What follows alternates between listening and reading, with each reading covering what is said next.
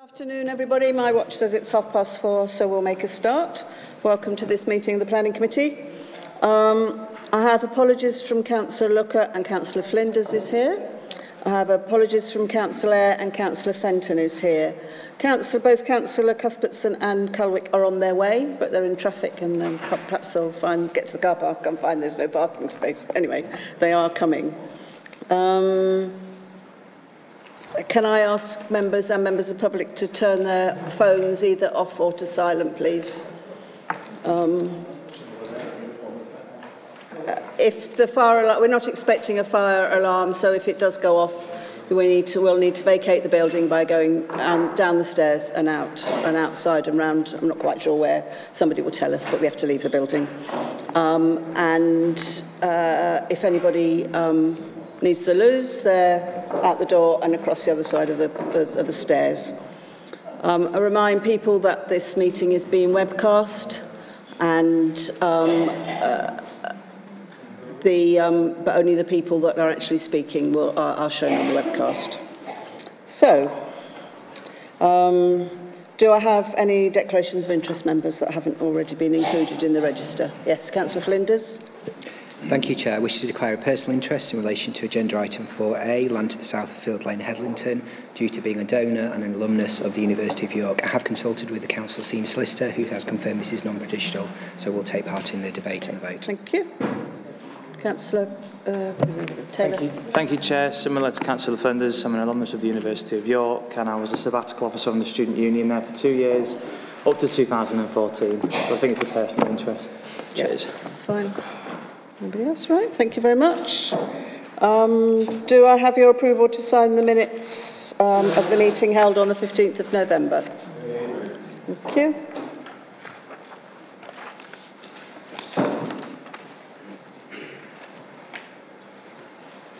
Thank you very much.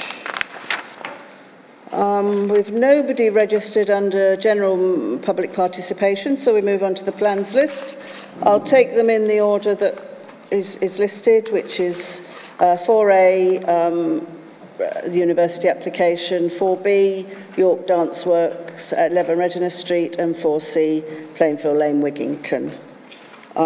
So 4A, which is land to the south of Field Lane, Heslington, starts on page 21. We have an officer update. Thank you, Chair. I'll just have a brief overview of the application and the update will be at the end. So this is Reserved Matters application for approval of siting, design, external appearance and landscaping to provide student accommodation for the University of York on their East Campus. The development takes the form of two colleges, North and South. We've got the North here, the South down here. And then in central amenity space referred to as Gateway Green, and then two more residential blocks here. A total of 1,480 bed spaces will be provided. Outline consent for the development of the site as a campus for the university was allowed following a public inquiry in 2007. Both North and South colleges will be accessed via a central hub, one here and one here. North College will provide 10 blocks of accommodation, providing 870 bed spaces and situated south of the detention basin, which is up here. South College will provide 490 bed spaces, arranged in 8 blocks of accommodation, having been reduced from 10, and the position of some of the blocks to lake have increased along here. Gateway Green will take the form of an informal landscape area, providing space for events. 2 accommodation blocks will be positioned to the eastern edge along there. The proposals also involve the realignment of Lakeside Way to a more northerly position, which is this one here. So currently it comes down around here. And a section of Goodwick Way, which follows along here and comes down here, will be removed. As an update, an objection has been received since the report published. Additionally, a construction environmental management plan has been submitted by the applicants and considered acceptable by officers in respect to construction impacts upon biodiversity. Conditions 1 and 2 have therefore been updated. Thank you, Chair. Thank you very much. Any questions for officers at this time? Yes, Councillor Waters. Have we still got the retained objection on paragraph 3.4 from design and sustainability?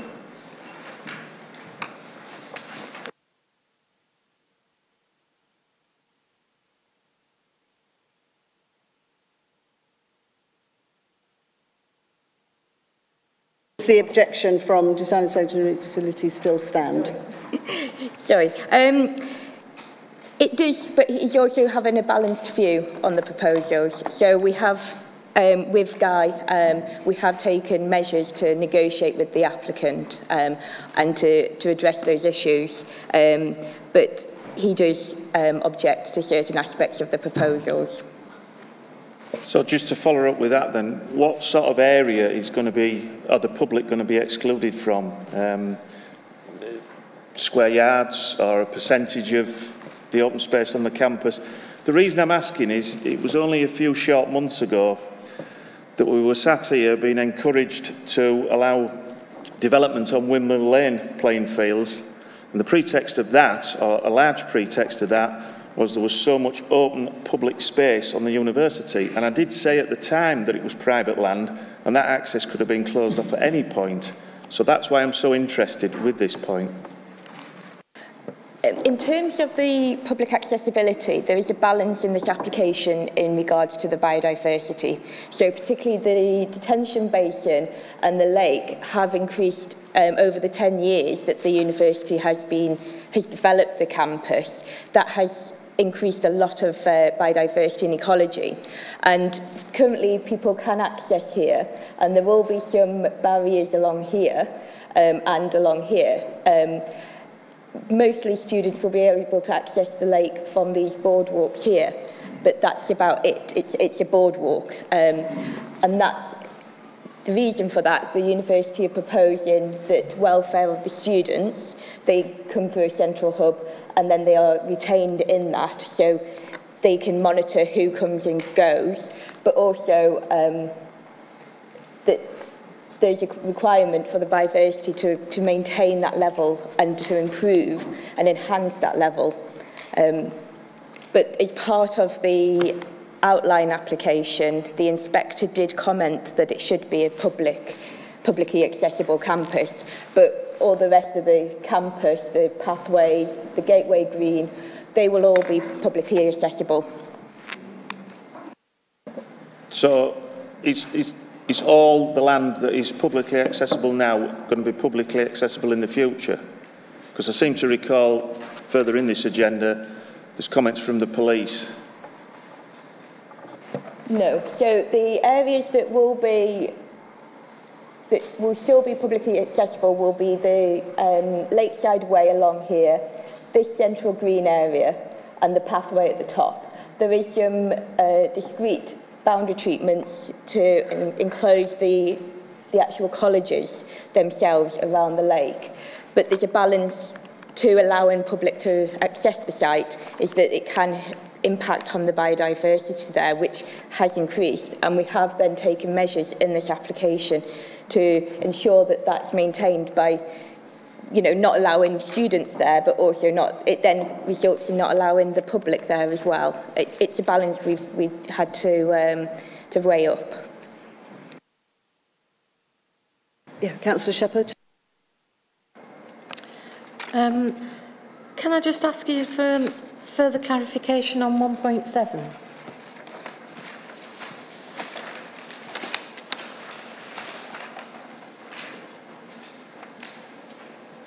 So as part of the proposals and for the development plan that is emerging, we as a council would want to see, before the university and the campus expands any further, is that accommodation is provided on campus as a first protocol. So the application is to provide student accommodation for first year students and foundation year students and overseas students to be able to guarantee accommodation on site, and then any overspill of that will be given to any of the returning students.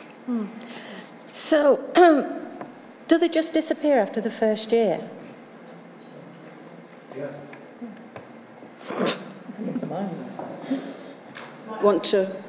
might want to ask the applicant about that, because it's obviously the university's policies rather than what's going to go in. Is that okay? Yeah. I just found it rather vague as to where they would go afterwards. Would we have someone that can comment on the oak trees? Sorry? The 2 oak trees. 3.18.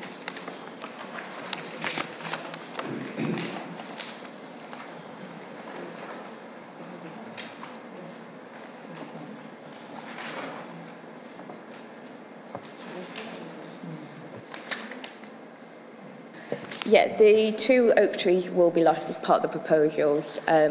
We would try and retain them. Unfortunately, the layout and there are restrictions, particularly, I think it's one along here. So with all the development around it, then they would probably be quite impacted upon.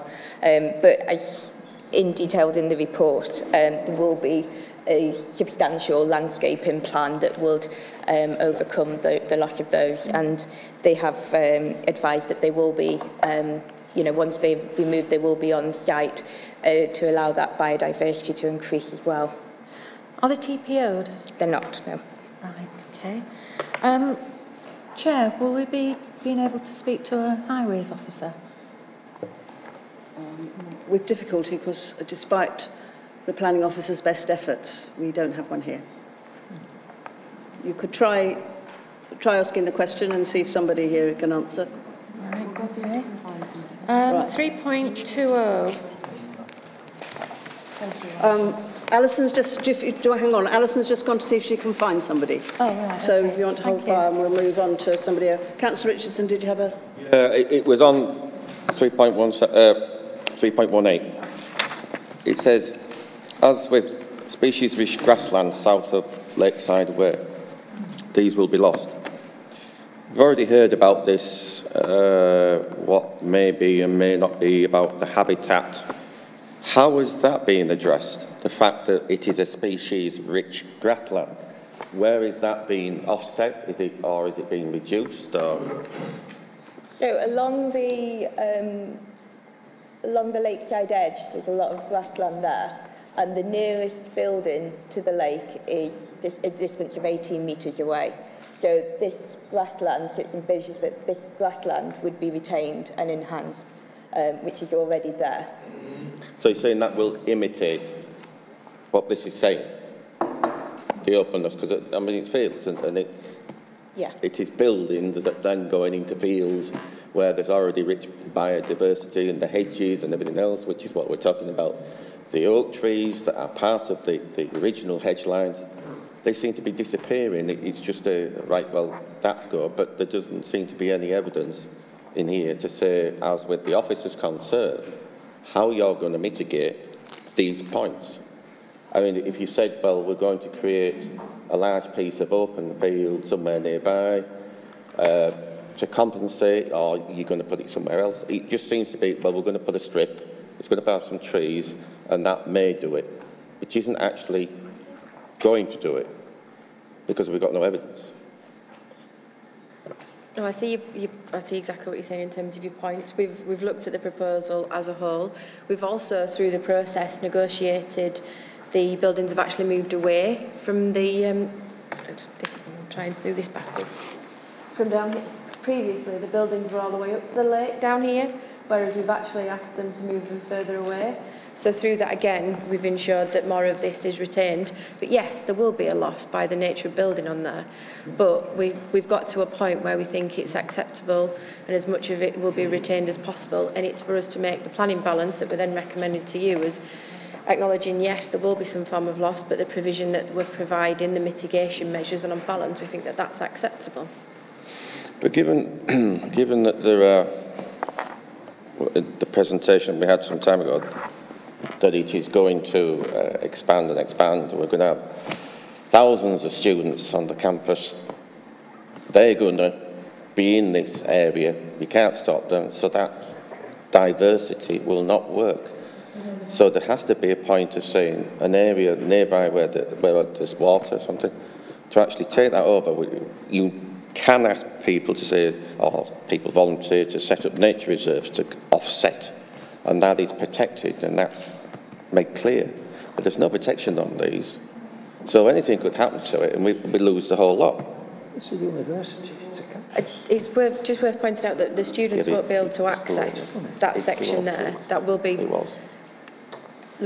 Well, Lindsay's just pointing out here, there is a boundary treatment to the back of the student accommodation there. So it won't be that the students will be coming into that area in terms of biodiversity. Yeah. That's my understanding. You might be better directing that to the agent in terms of the application. The access for students to the lake edge is through this boardwalk, which is on both colleges, and that's it. There's going to be discrete planting all the way around here, which would restrict access for students to the lakeside edge to increase that biodiversity. Okay, thank you. Councillor de Gaulle. To follow up on this point, can you just clarify that the area within the site boundary there that's shown as green to the sort of western edge, is that conditioned to be maintained as species-rich grassland, or is that going to be amenity space for students to sit around on and, you know, use as amenity space for students?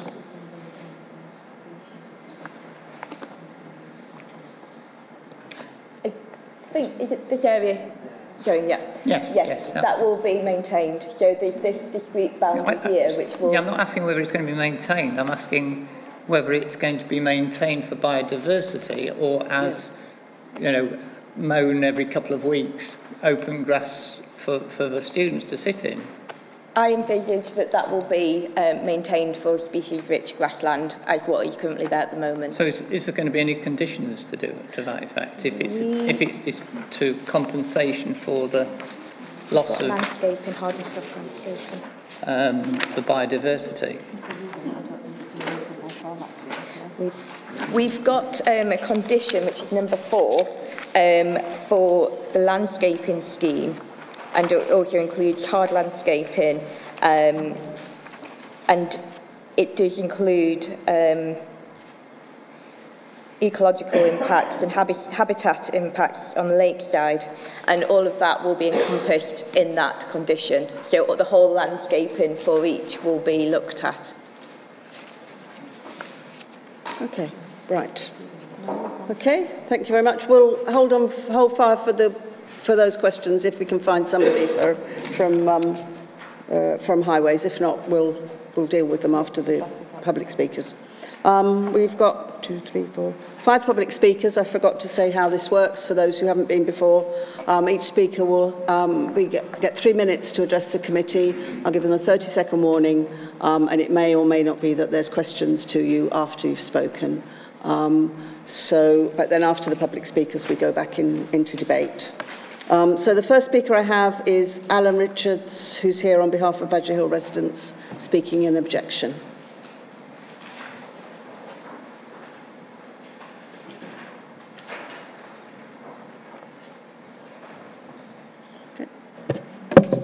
Am I on? Yes, you are. Great, thank you. Thank you for letting me speak. Badger Hill is a small 1960s estate stuck between Campus East and the Hull Road. And it's been affected a lot over the years as a result of university expansion. The explosion of HMOs, no family houses on the estate now really to speak of, overflowing rubbish bins. It's going to be a bit of a ghost town tonight with it being near Christmas. At the moment, parking is our #1 issue, and things have definitely got worse the last couple of years. It's obvious to residents that more and more cars are being parked on narrow roads and scruffy grass verges. A number are abandoned for weeks, literally weeks, on junctions, causing obstructions and blind turnings. Many of the people illegally or badly parked we know are students or tutors. We asked them. One tutor was parked right on a road junction for 5 weeks last year. Every car had to manoeuvre around onto the wrong side of the road. I've got photos near that road junction, the hardest junction, of 8 cars in a line, parked some of them illegally, between two junctions. You can't see to the next junction. You can't see cars coming from 100 yards away. To be honest, in term time, you can't confidently cross that road anymore. It's farcical. Traffic surveys done claim no problem, but they avoid key facts. Nobody has listened to our group when we point this out. And we're now making our own regular assessments of parking numbers, and will continue to do so and advertise the real issues. I'm not particularly optimistic about 2019, and when it is that you add 1,400 more undergraduates on Campus East and have staff coming in as well with extra cars. What facilities are there for parking nearby? None that are affordable, students and staff tell me. Our estate will get a lot of those cars. I believe one of the standard lines of advice has been, in fact, to park in the neighbourhood. Sorry, this is not treating us with any respect. It's not considering our quality of life and our safety, and you need to do better. We need the council and the university to work with us and for us to make the estate safe by the end of 2019. 30 seconds. This is not a big ask of you. Please consider yellow lines or a sponsored residence scheme or whatever makes sense. Interim, the residents group is going to report illegally parked cars to the traffic hotline and do what we can to get them moved. And we're also going to glean advice from other sources about what action can be taken. Thank you. Thank you very much. Are there any questions? Councillor Waters, then Councillor Carr. I'd just like to thank you, Mr Richards, for mentioning all this. We see a slight advance of this problem into Osberwick as well, but obviously not as bad as Badger Hill. There's one thing that does surprise me that you didn't mention though, and that's the one area of land that's remarkably free of parked cars, and they are the university car parks that are provided. I didn't know whether you've anything to say on that. Well, I walk my dog round the university quite a lot, but I'm not really qualified to say what state the car parks are in. I don't actually come across that many of them. I don't know. I'm just going to say that they're usually remarkably empty, put it that way. Well, as I've said, every kind of student or member of staff I've spoken to says they are, over a period of time, expensive. It might not be for one day or for going in, but I can only say what they, the experts, have said to me, and presume they're not lying to me. And obviously the parking on Badger Hill's free. Yes, so Councillor Carr. Thank you, Chair. I just want to ask Mr Richards, what sort of formal arrangements are there which govern the liaison between residents around the university and the university itself, the university governors, shall we say? What sort of liaison? What sort of arrangements are there? What sort of formal arrangements are there to govern that relationship? My understanding is that we've got 2 members of our residents group who've just gone back onto a group called the Good Neighbours group. We were dropped off that for some unknown reason about 3 years ago. I'd never heard of it until recently. So apart from that, nothing. May I go on, Chair? Does it meet regularly? Is there a formal body? Is there a series of meetings? Group, I think, meets 2 or 3 times a year.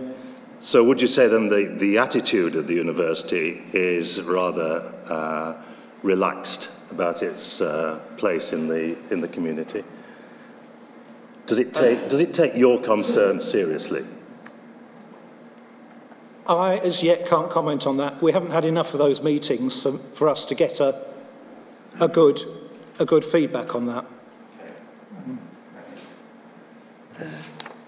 Councillor Taylor. No, yes, yes. Yes. Thank you, Chair.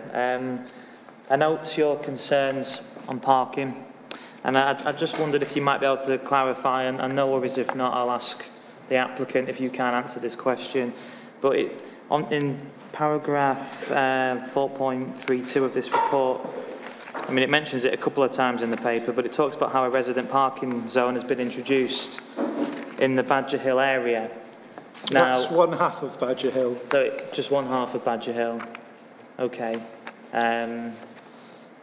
All right. But there was some confusion as well as to whether the deal was about to expire or the conditions of it were to change. So that would be the sort of thing that would, in our opinion, need to be revisited. Okay. Thank you. Councillor Richardson. Thank you, Chair. Thank you, Mr. Richards. Regarding this, I hate to go back, but how long have you lived in that area? 30 years. Right. So I'm a beginner in Badger Hill. So can you give an opinion as to the increase in parking? Has it increased since the university has expanded, or is there something else in the area that has created the parking issue to become a problem? I mean, my personal opinions are largely based on me walking a dog 2 or 3 times a day, and I can say there are a lot more cars parked now.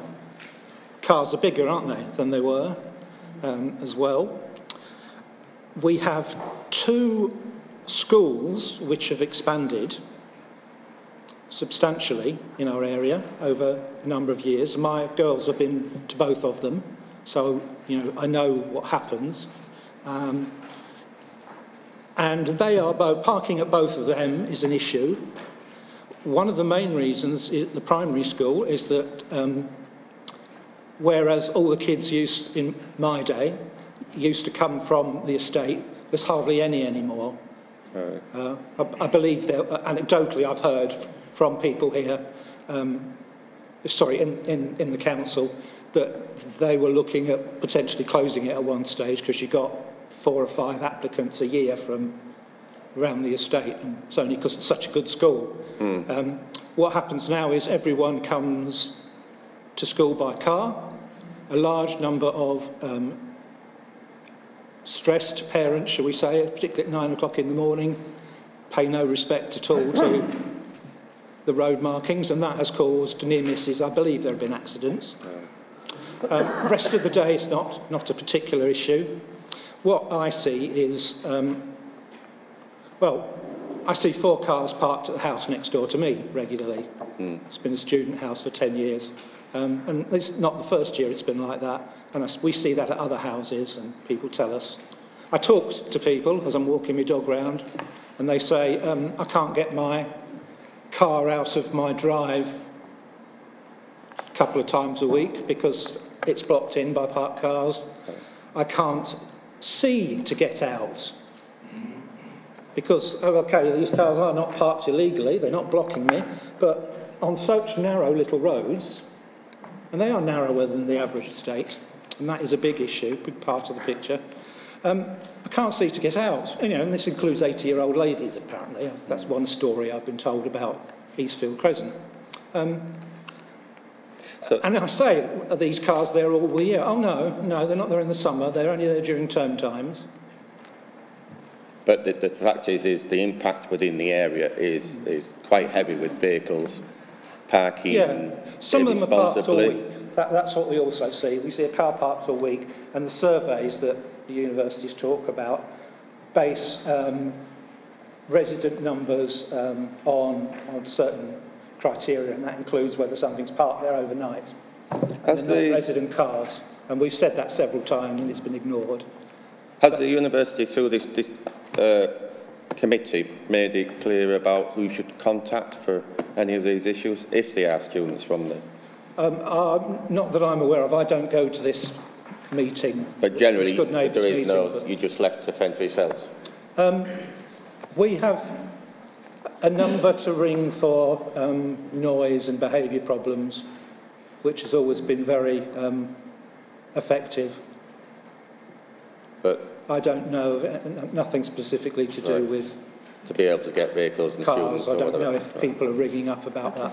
Thank you. I'm encouraging residents to ring about these problems. Thank you. Councillor Shepherd. Thank you, Mr Richards, for coming to speak to us tonight. At 5.5, in conclusion, it says you've had time to look at this application, haven't you? You've read the application. I've read certain things. I don't know whether I've read everything. It states... I've read some of the things you can see on the planning website. It states it is considered that the proposed scheme would not have an adverse impact. Would you agree with that statement? No, I just don't see how you can bring in 1,500 extra residents in this day and age without bringing in, I don't know, 100 cars? Thank you. 50? And staff. The main thing that someone told me was, well, there'll be extra staff, won't there? And they will have transport to work and they'll want somewhere to go and they won't want to be paying for parking. Yeah. Thank you.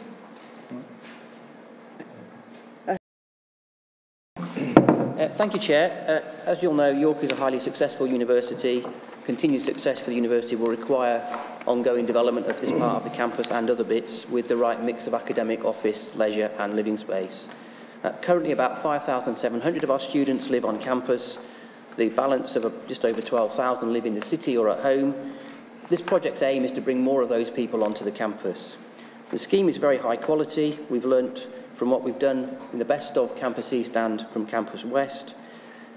The scheme is entirely, as the planning officer has pointed out, on land that's previously been consented by the Secretary of State following the public inquiry, where these issues were foreseen and thought through and considered, and the green buffer zone and the various travel and transport obligations were a result of that. The Council has also recently approved our updated design brief and master plan that establishes the principle of us doing the next phase of development on this part of the campus.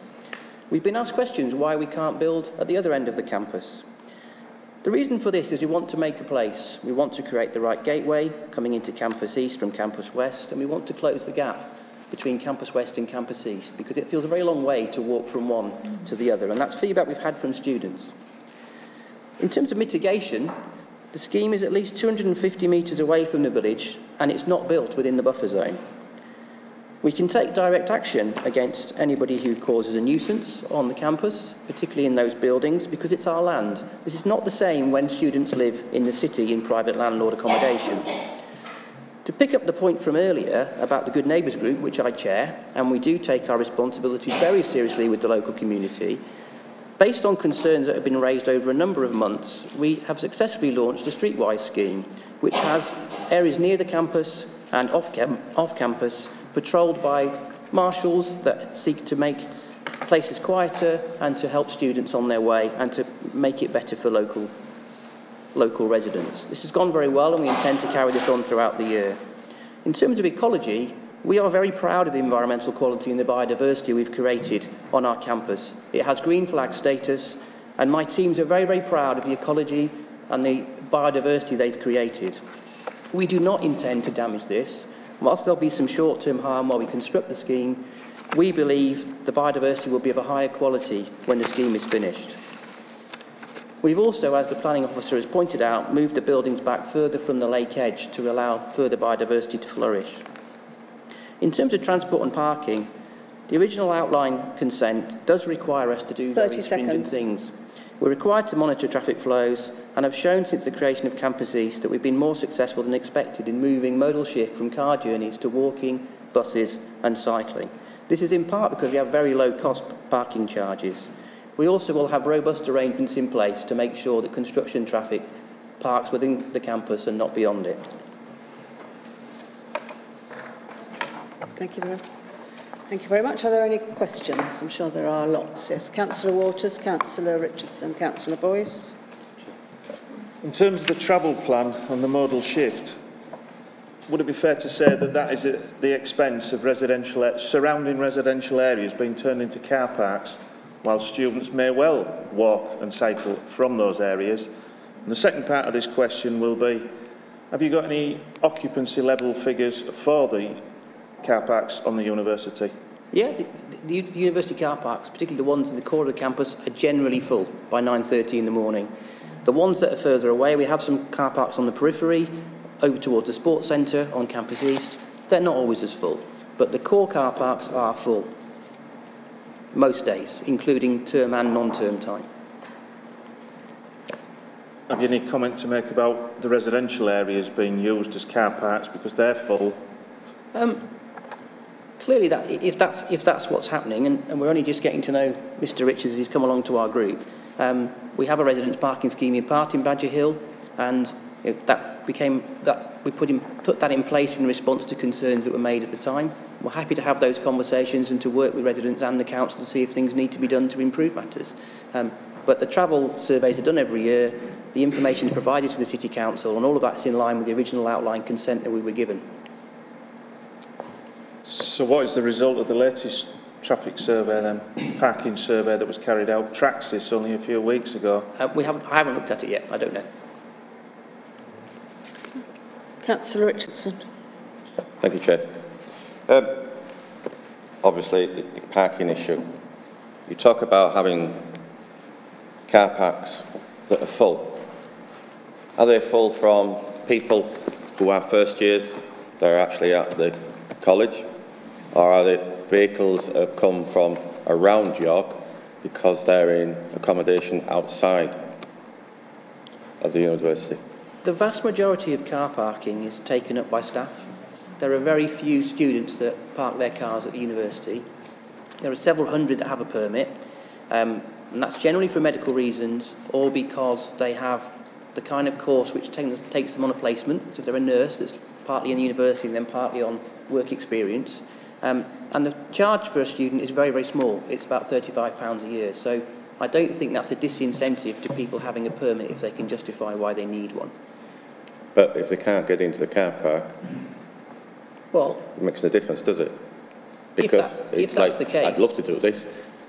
As the point that's been raised within this about your future intentions, that these beds will be for the first years, and then if there are any vacancy, then they will be offered to the additional students, which means those students are going to be out and about again.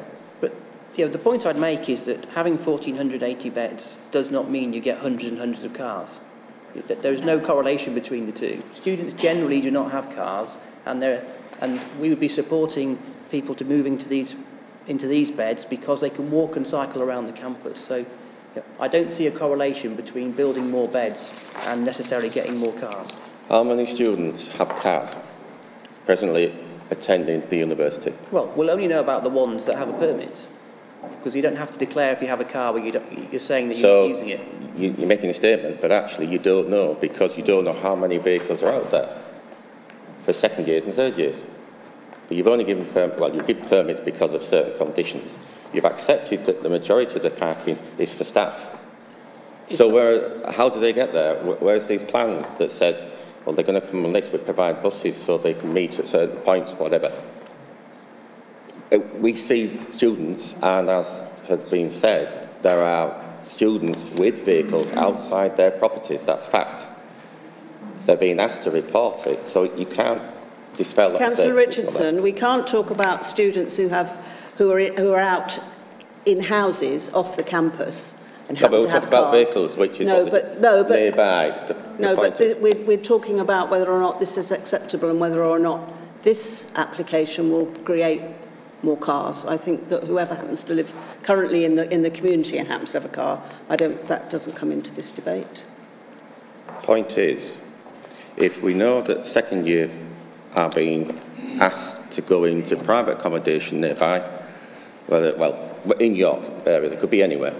There's a question about why nobody knows how they actually travel there, to say, well, actually most of them have a vehicle, and therefore we're creating an issue because they will travel to the university and go, I can't park, which then they go, I'll go park over here. No, Councillor Richardson, we're debating about... Where is the evidence to say that there is no effect when you know that actually there are more vehicles out there? We're not debating where second year students live and travel to. We're debating whether or not these more extra bed spaces are acceptable and whether or not they will provide extra parking, extra vehicles. If you feel you can answer any of that question, then do. But I'm not sure I can, Chair, to be fair. Yeah. Okay. Councillor Boyce. Thank you. If this development didn't go ahead, where would the students live? That's a good question. The students would live in the city, potentially, in either bespoke student accommodation that's built by the private sector or houses of multiple occupation, which has, in our view, a much more negative impact on local communities. So, as I said in my presentation, the reason we want to do this is because we believe that bringing more of our students onto campus, that's a mixture of first years, postgraduates and perhaps some more returners, is better for them from a student experience point of view, but it also allows us to manage them in a more concerted way. Okay. Councillor Carr. Thank you, Chair. I just want to ask Mr Torboys, how long has this Good Neighbours group been established? I've been with the university 2 years. I believe it's been going much longer than that. I took it over and began to chair it when I joined in November 16. There was another group which also used to meet that oversaw, between the university and the residents and the community, the development of Campus East. We put that group back together in the summer of this year, particularly to bring this scheme to their attention.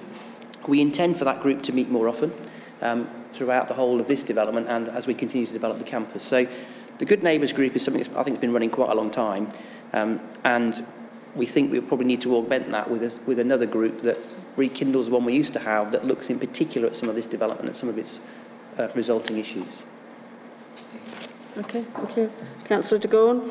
Yes, just to clarify, you did say that although this would be primarily for first years, there would, whatever vacancies would be offered to second or other year students. So I'm just wanting to know if some of those students require a car because they're, as you said, they're going on placement. Where would they park that? Would that be, the provision be made for them within some of the camp at Heslington East car parking? Yes, I think that would be the way forward. If there was sort of second or third year students that were going on placement and they had a car and needed a car, there's a certain number of disabled spaces that are provided within the scheme.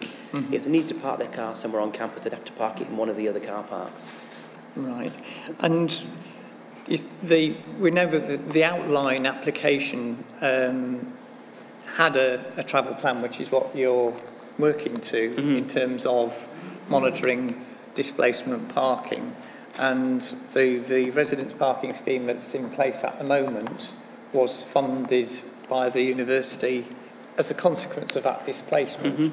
Would you be looking to, if residents felt that this was a solution, would you be looking to extend that to other parts of the estate if it's been evidence that there was increasing issue with university-related parking spreading further within the estate? Is that, could I answer that in two parts? I think that's about a wider question about the effect of the university potentially on neighbouring streets.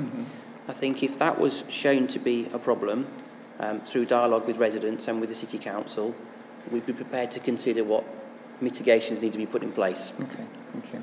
I couldn't give a firmer commitment now, but I wouldn't want that to be tied to the conversation we're having today about whether the scheme should be consented, because I don't think the two things are necessarily aligned.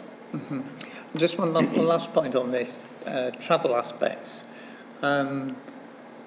Understandably, you obviously want to promote sustainable travel as far as possible. As you said, the students who are going to be living here, one would assume will need to travel to the other campus or into the city. Yeah. Now, to my knowledge, part of the original travel plan was never implemented. That is the cycle route between here and the Heslington West campus. Is that something else that would be looked at to try and address that? I mean, obviously, if there's going to be over 1,000 more students here, who need to travel to either to the other campus or into the city, that is going to have an impact. Well, I think there's a couple of issues I'd respond to on that. I think the first one is we have a bus that links the two campuses together. It runs very frequently and it's very, very well used. We also, of course, have the 66 and its variations that run from the campus into the city and back. And again, it's very well used and comes out to this part of the campus. So a lot of people use the bus. Equally, a lot of people cycle, but there is a cycleway along the road next to Badger Hill.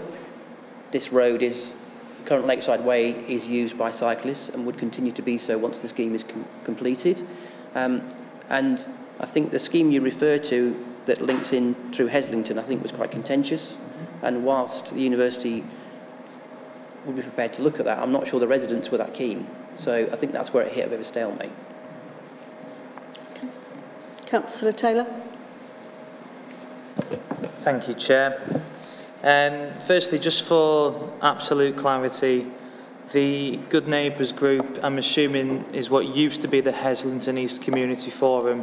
No. Is that the previous group that this has been born out of? That's the other group I referred to. So we've got the Good Neighbours group has met continuously over the last number of years. The Heslington East Forum stopped meeting when the vast majority of campus seats had been developed. What we're suggesting is that that group, which we met previously in the summer to discuss this, would meet more regularly to be able to deal with some of the issues that the previous group used to deal with. So we would see the two groups continuing to run into the future, where one's far more about general relationships with the community, which is the Good Neighbours group, and the other one is perhaps more focused on the impact of things like this. Cool, thank you. And I guess this is for my colleagues' benefit. Again, for clarity, you're absolutely right, and from my end, it's noted that there's efforts being made to accommodate more students on campus. But I suppose it is relevant for us to think about the bigger picture, and if we're talking an extra 1,480 beds on campus, which is welcome, how does that compare to the overall plans to expand overall student numbers? That's a really good question. What's the difference? Well, that's a really good question, because with the current economic context we find ourselves in, with Brexit and the student fee review by Augur, and the USS pension and some other things, we're not sure what the future looks like to some extent. So we can't be absolutely sure how quickly we will grow in the future. Okay. Well, I appreciate the honesty. I guess, as you might figure, where I'm going with this is, it would undermine this, if you like, selling point for housing students on campus if the overall increase in numbers is far greater than these extra beds that are coming down. Well, I don't think that will be the case, but I also think that if that were the case, we'd be planning the next scheme to be delivered to take up that demand. And I mean, colleagues might want to build on those questions, but very, very lastly, this guarantee to first years on accommodation, this guarantee definitely applies to on-campus accommodation, because previously we've had guarantees where the guarantee was, we will find you somewhere, but sometimes that has meant you have gone off campus. Yes. So is it definitely on campus now? It's been interpreted in a number of ways. Well, I think this question is right. With it, is it? I think it's been interpreted in the past in a number of ways. And for example, we have a nominations agreement at Student Castle at the moment, where we have about 300 students that live there, and we try to create the right kind of community for them to feel that it's as if they're on campus, but obviously they're not. But going forward, we really mean we'd like to bring students on campus. Okay. Councillor Fenton. Thank you. Cheers, Chair.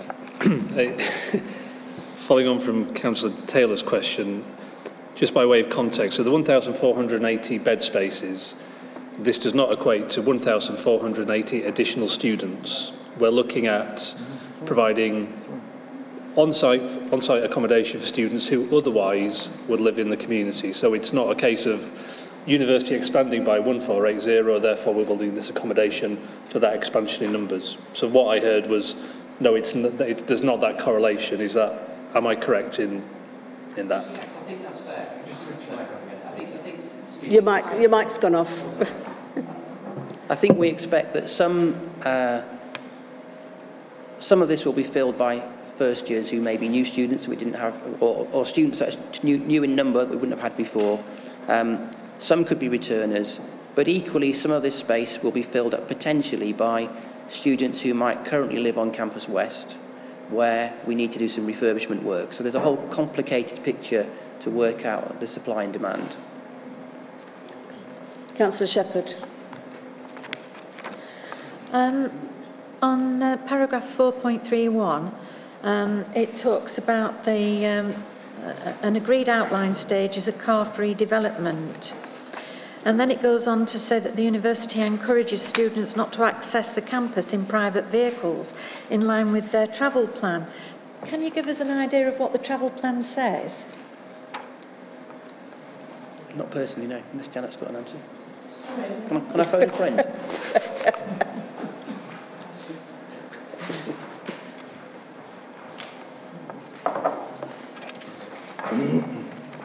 Sorry, what clause was it, Councillor? What paragraph are we on? 4.31. 4.31.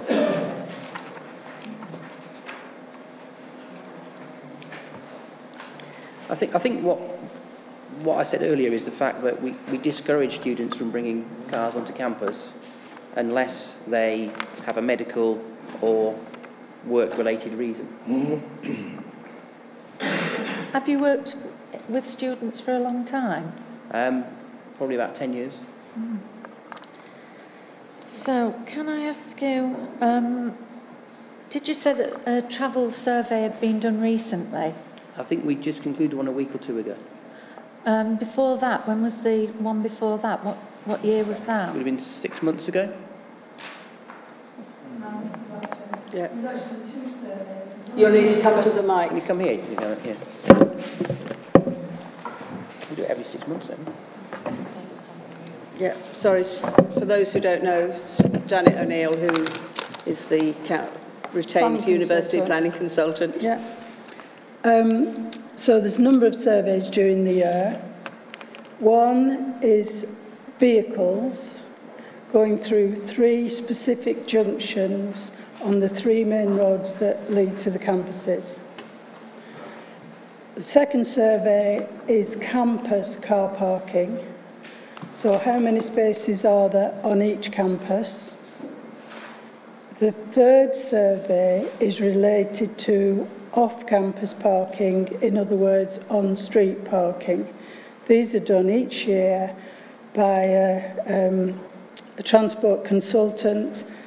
The results come to us, come to the university, and then we submit them each year to the case officer at the council. So they're all done each year, but they're done at different times of year, depending on whether you want to do them during the time when the students are around. Anything? Is that it? Another one.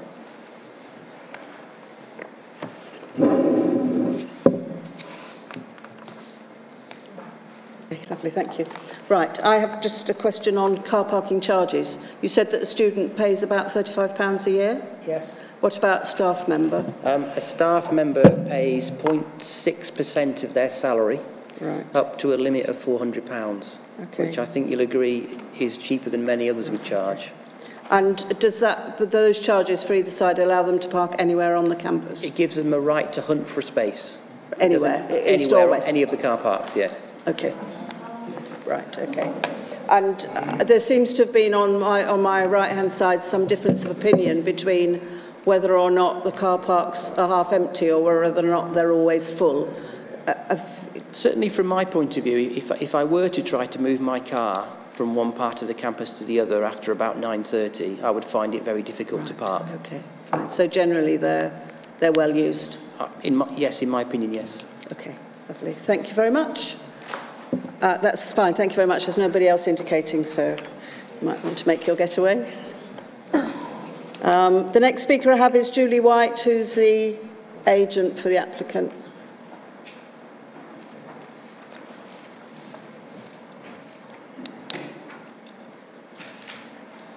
Okay, I'll give you a 30-second warning.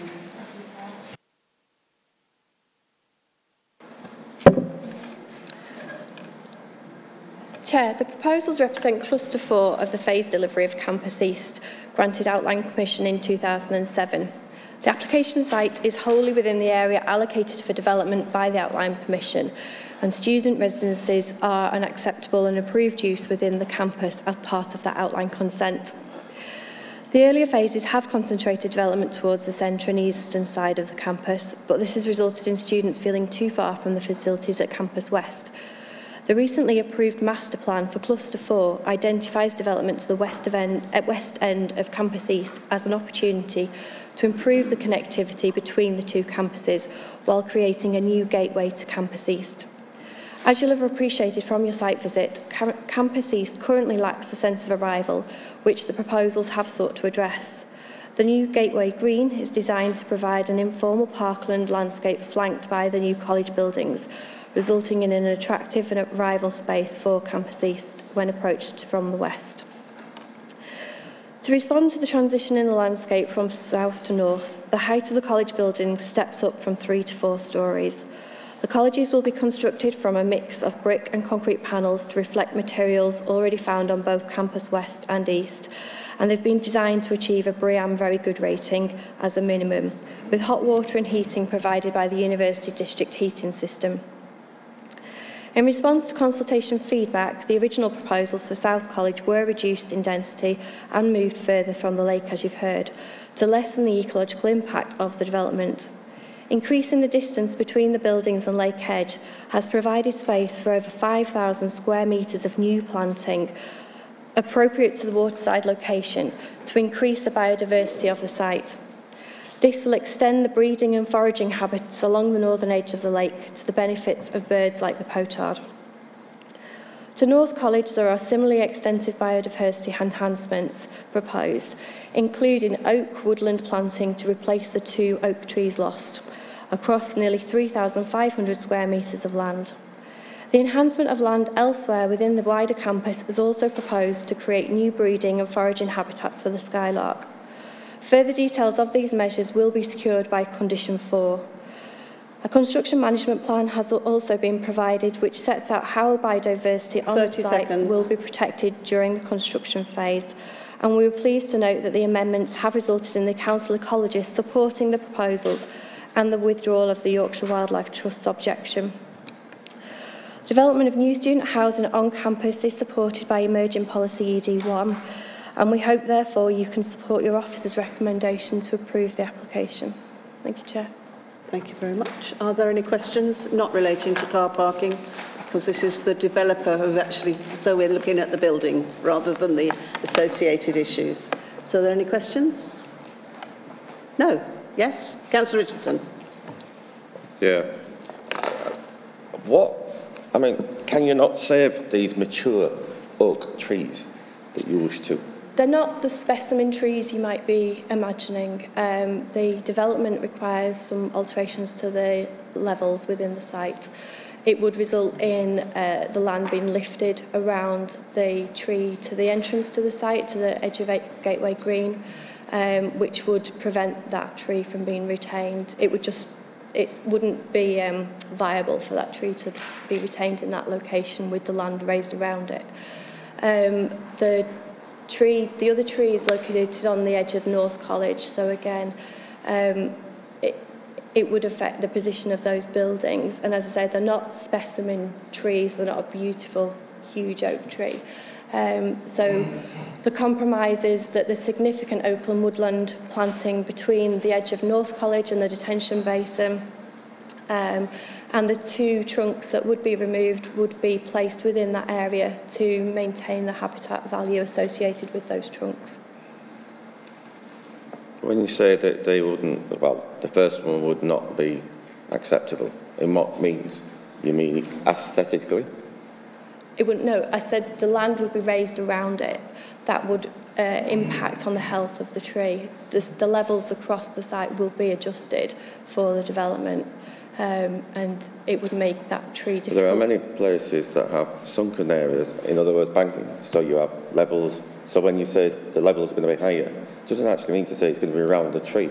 There are many ways of holding it back, so the tree is the centre point of. That's all down to. It's also at the. Sorry to interrupt. The tree is also at the pinch point to that entrance to the site where Gateway Green is. So in addition to the land being raised around the tree, it would affect the entrance to the site. So it was intentional to design it that way, no consideration about the trees?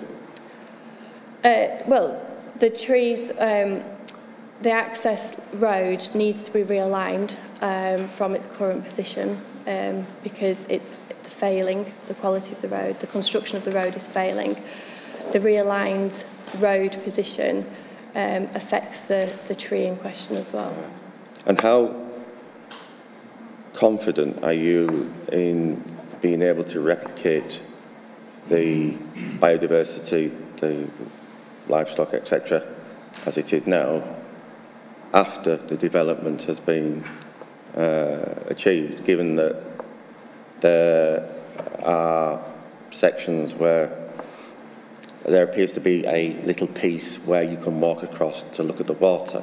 The students, being students, will go wherever, and it's a case of if they go on the bits on the side, by the time somebody comes around the corner, unless they've got security all over the place, they're there, they've damaged it. So should it not be in a different place where it isn't at risk from? Hence, that's why I was saying about a different area away from the campus to balance out the loss, which is then protected, it's safe, it could be deemed as an area for trust, somebody to take it over or whatever. But the risks, do you not think the risks, given that people like water, they are there, they're very close to it? We're very confident that the biodiversity enhancements will replicate what might be lost. The whole of the site was formerly agricultural land with minimal to no biodiversity value. Everything that's currently on site has been put there as a result of measures taken by the university. As you've heard from Mr Tallboys, the university take those responsibilities very seriously. They have a university-wide ecological master plan, which this proposal sits within. The application proposals themselves include significant landscape enhancements and biodiversity improvements, as I've outlined. So we are confident that whatever is lost can be replaced throughout the development and the wider campus. I just have to bring back the point about the area. Yes, it is open agricultural land, but there is was a historic lane there that was used for many years by travellers and various things.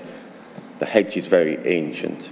Those fields have been ploughed and planted for many, many, many years. It has a diversity that is unique to where it is. It also encourages the kestrels around there. I can't see the kestrels being used. I think you've overdone this, and she's given a very long answer, and I was just actually thinking the very same thing, that before the university was there was no water, so there was nothing related to that. So a lot of the biodiversity has come about because, as you say, of what's gone on there. So thank you very much. I think we've got to the end of questions there. So we move on to Councillor Aspden, who's one of the ward councillors, or the ward councillor for Kismet. 3 minutes as well, and I'll give you a 30-second warning. Chair, as you mentioned, I'm here speaking as the City Councillor for Heslington Village, and I should also say that Heslington Parish Council has asked me to speak on their behalf today. Heslington Parish Council has now responded to the application, and I understand that's been included in the republished papers, but I just wanted to add a little bit to the objection from Heslington Parish Council. Primarily their objection is to the siting of the accommodation, which involves building the new undergraduate student accommodation at the nearest point to the existing residents of Heslington Village, only some 150 metres away, when they have concerns, for example, over noise nuisance. And I get a sense of disappointment that the campus accommodation isn't closer to the new facilities, for example, the new medical facilities, as opposed to putting it right up against the village. Heslington residents feel this will add to a loss to their right of enjoyment to their property, and also loss of amenity due to additional noise by day and night, litter and minor vandalism. The key point, I think, the ward councillor for the area later will be suggesting is that you might want to consider deferring the application in order to properly look at some of the conditions that might be necessary to mitigate some of those concerns, which we would have hoped would have been suggested in front of you today. If you don't consider that, which I support, I should say, if you don't consider that, there are, for me, 3 areas of conditions or that the Heslington Parish Council would like you to look at. The first one is around mitigation of traffic congestion and parking nuisance. We don't believe it's been sufficiently addressed in the application. There are existing breaches of on-street parking consent, which is very problematic, and if this planning application is granted, we would like an additional condition obliging the university to continue to conduct annual traffic and parking surveys with appropriate action across all affected areas, but for that now to be continued for the duration of the outline planning consent, and the Parish Council has suggested therefore until 2027. Secondly, there was reference to the Heslington East Community Forum. This may already be a condition, but if it isn't, to ensure that that regularly continues for residents, contractors and the university throughout this 2-year build period, but to actually condition that. And then thirdly, how the university will continue to mitigate the impact primarily of antisocial behaviour. There are schemes like Night Safe and bus wardens that do make a difference, but can anything be done through planning to insist that the university continues not just to put resource on campus, but also off campus? Thank you. Thank you.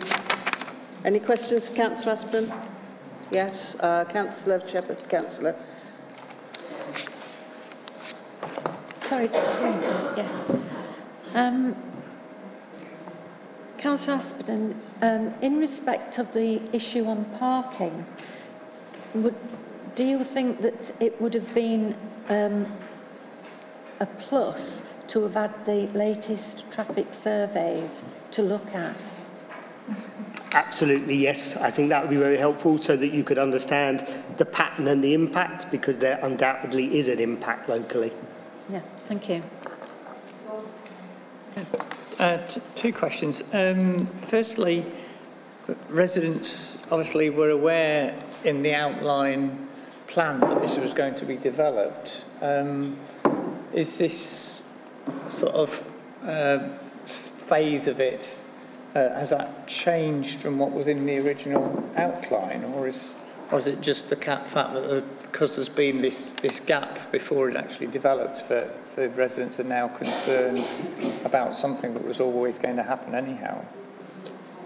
I can't answer as to what was in there. All I can say is there is a general consensus and disappointment locally that the undergraduate student accommodation and facilities, such as the new medical centre and shops, are not grouped together, as opposed to putting this, as they said, up to the closest point to Heslington village.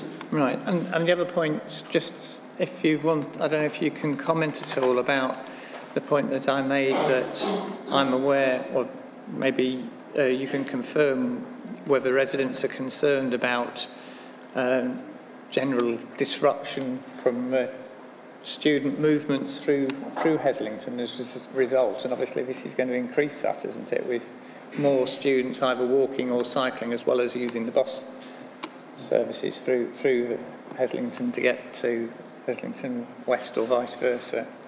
Yes, and that broadly was the third point that I was trying to get out in the 2 minutes. There is a lot of concern about low-level antisocial behaviour, primarily at the moment students walking to Halifax College in terms of the impact on Heslington Village, but elsewhere. I think there is an acknowledgement that there are schemes that do occasionally make a difference, but they want more of those schemes and a commitment to ensure that they continue throughout term time, all year, every year, and don't dip in and out. And there's no doubt in my mind that this, if approved, would make those schemes even more important. I don't know whether you can do anything through planning about that. If you can condition it, please do. But if not, it's certainly something that I'm sure the university will hear and keep working on. Councillor Richardson. Thank you, Chair. Thank you. Can you tell us how many complaints of parking, bad parking, believed to be from students has the parish council and you, as a city councillor, received over the past 2-3 years? I can't off the top of my head give you a specific number. What I can say is that there are a whole host of parking complaints from Fulford. You've obviously got the lines now extended all the way to Broadway and Fishergate due to impact there. Heslington Village obviously now is res parked, but there are all sorts of problems in the time limited bays in the res park zones with, for example, university parking that was appearing along University Road towards Lawrence Street previously. So ongoing complaints, always a lot of complaints. And so it's not a minor. It's an ongoing issue to manage. And secondly, what's your opinion about the biodiversity sections that have been put to one side? Would you prefer a actual dedicated site that is set there to balance out away from the college so that it can be protected? Maybe parish council or members of the community could take it over, but an actual area specifically, like we can offset things. So I'm obviously not a technical expert to be able to give a professional representation, but I'm sure that Heslington Village would prefer as much buffer as possible. Right, thank you. The Waters. Thank you, Chair. In terms of the parking, and it's probably a question for our colleague there as well, what's the simple answer to it? Because there is a simple answer. It depends on what position you're coming from. I can guess the simple answer to me is to simply provide some more parking on the university and encourage the students to park on it. Because we've seen, as we've been told today, that during the working week the parking's full. When I see these car parks on the weekend, they're empty, which implies to me it's largely full of the workforce. And the displaced student parking is still in the residential areas, certainly on a weekend as well. So if we're providing all these extra bed spaces here, I don't think miraculously the students turn up with no cars in the first year and then in the second year they've all learnt to drive. I think we're deluding ourselves as to where these cars actually go. I think you know in Heslington, Councillor Pavlovich knows in Hull Road, and I know in Osborwick where they end up. Yep. So there is a simple solution to this if the council was to grasp that nettle together with the university. I mean, I would say that there are a variety of solutions to that. Yours is part of it. Right, and the second question is, I seem to recall you said it was about 150 yards from Heslington, the outermost edge of this development. I think the university representative, if I remember rightly, said 250 yards. Can we have some indication of the correct figure? Also, Heslington Parish Council have put in their note that it's some 150 metres away across a body of open water. That was their submission. So if it's a body of open water, then there isn't much opportunity for landscaping in that buffer zone to act. And they're concerned about the no sound barrier. Yeah, and the light and such like, yeah. Okay, thank you very much. Thank you. Thank you very much. Councillor Pavlovich.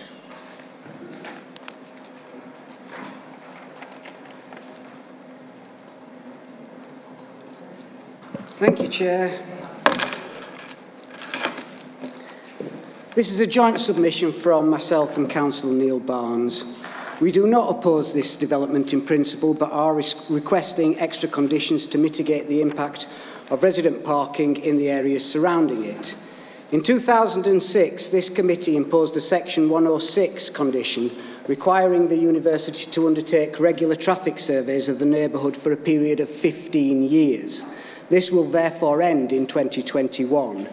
I have a document outlining the results of these surveys, but despite requesting an update, it ends in 2013. Nonetheless, this document shows that using the methodology outlined in your report at paragraph 3.2, that University of York related parking exceeds the thresholds in zones 1, 7, 8, 9, 10, 11 and 12. Since that time, the university has expanded student and staff numbers, so it's reasonable to assume that the parking problem is at best the same. However, the parking restrictions in place in the Res Park scheme mentioned in your report covers only part of Zone 9, which is Badger Hill, and therein lies part of the problem. Whilst the few streets covered by the university-funded scheme helps those streets, the parking issues are displaced into the neighbouring streets and estates. Members of this committee need to know what the actual position is, and at present neither you nor we ward councillors do. This committee has acted in the past to mitigate the impact of university expansion, and I'm sure would do again if it was clear that there is both an existing problem and a potential future problem caused by granting this application. The impact of the existing scheme is that the streets in Badger Hill and Newland Park that do not have schemes will clearly suffer from parking by staff and non-resident students who leave their cars for the day and walk into the university to avoid paying at the pay and display car park. The university has a cap of 1,500 on-site parking spaces, imposed when the staff and student numbers were markedly below their current levels. In 2013, they were operating at 91.2% capacity. Complaints about non-resident parking constitute a significant part of ward councillors' caseloads. The effect of this has been recognised in recent planning refusals for HMOs due to the lack of off-street parking in a congested area within Badger Hill and Newland Park. 30 seconds. And these refusals have been supported when appeals have been dismissed. This shows that residents are concerned for valid reasons. I have discussed this with the council parking team, who also feel like developments like this do have an impact on neighbouring areas. I feel these views should have been reflected in the report. I would therefore ask for a further deferment of this application in order for members of this committee to see the updated, detailed traffic survey results and modelled risk analysis of the potential impact of an increase in both students and staff of this application in neighbouring areas. Sorry. Thank you. Thank you. Councillor Shepherd. Councillor Pavlovich, asking for a deferment, what would you like to see achieved with a deferment? I think many of the questions that have been raised by committee today would be addressed by a detailed traffic survey results with the impact of university expansion. And we're not just talking about students, albeit 1,500 students. I would dispute that it will have no impact on additional car parking. But we're also talking about 2 additional college blocks. So you're talking about additional staff parking there. You've already heard that the car parks are full. You add students, you add additional staff, the car parks are full. We've put a limit of 1,500 on car parking spaces. Where are they going to go? That's what we need to know. And if we know that, then we can put additional conditions in place. We don't know that because we haven't seen the survey results. I've got 2013. We've asked and hadn't had access to the more updated figures. And I'm grateful to Councillor Aspden for supplying these figures. Okay, Councillor Fenton. Thank you. I was just on the issue of a condition. Given that there is a gap in knowledge and information, what do you think a condition might look like? I'm concerned we don't defer and then have a discussion and say we're no further forward in identifying what an appropriate condition might be. But given what we do know, what do you think a robust and appropriate condition might be that we could either agree here or at a future meeting? As I pointed out in my submission... Mic's off. Sorry. It's all right. As I pointed out in my submission, in those streets where Res Park exists there isn't an additional parking problem. I would look at res parking, the whole of Badger Hill and the whole of Newland Park. And I suspect Councillor Aspden would also ask for the bits of Heslington Village that aren't already res parked. That would take away the problem. Well, once you move parking to so far out that it doesn't make it viable for you to walk in, because you're walking 2 miles or whatever to get into the university, then people will abide by the travel plan. Councillor Waters. Well, I was just going to bring up the simple solution again, in that if this traffic survey shows the current state of play is bad and the projected state of play is bad, what would you do rather than just simply rest park or double yellow lines, which is just chasing the problem away, further away, because it will just displace it somewhere else?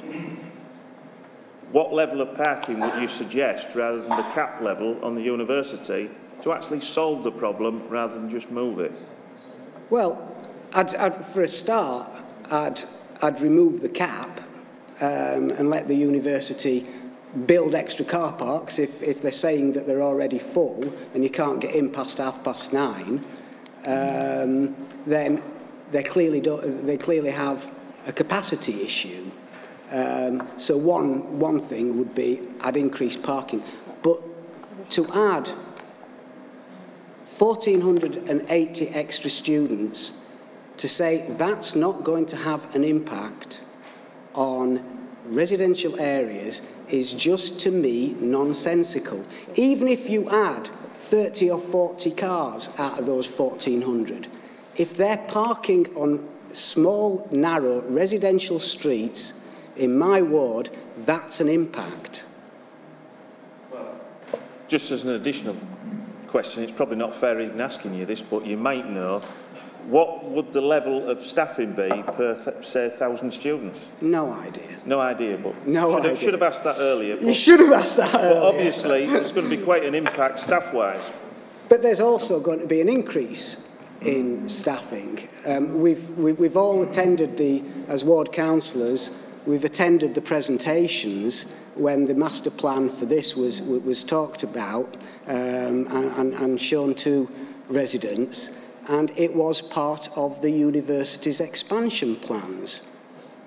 Okay, can we? So you may want to ask the university back to respond to some of those points, if that's possible. I think we need to push it on a bit. We have been doing this for an hour and a half now. I still have Councillor Richardson. Have you got a different question than the ones you've asked everybody else? I'm going to look at it. Looking at this parking issue, do you think actually having a car share policy would work? And that's not just for the students, but also for staff. Absolutely. To try and reduce the number of car parking spaces that are used at this present time, and that there is a policy that we could maybe put in to say there has to be X amount of car sharing. Car sharing, alternative modes of transport, all will play a part. That's why there is a travel plan for the university that covers those issues. I'm asking about the car sharing, which there doesn't seem to be. Yeah, no, I'm sure that would make a positive impact. Okay.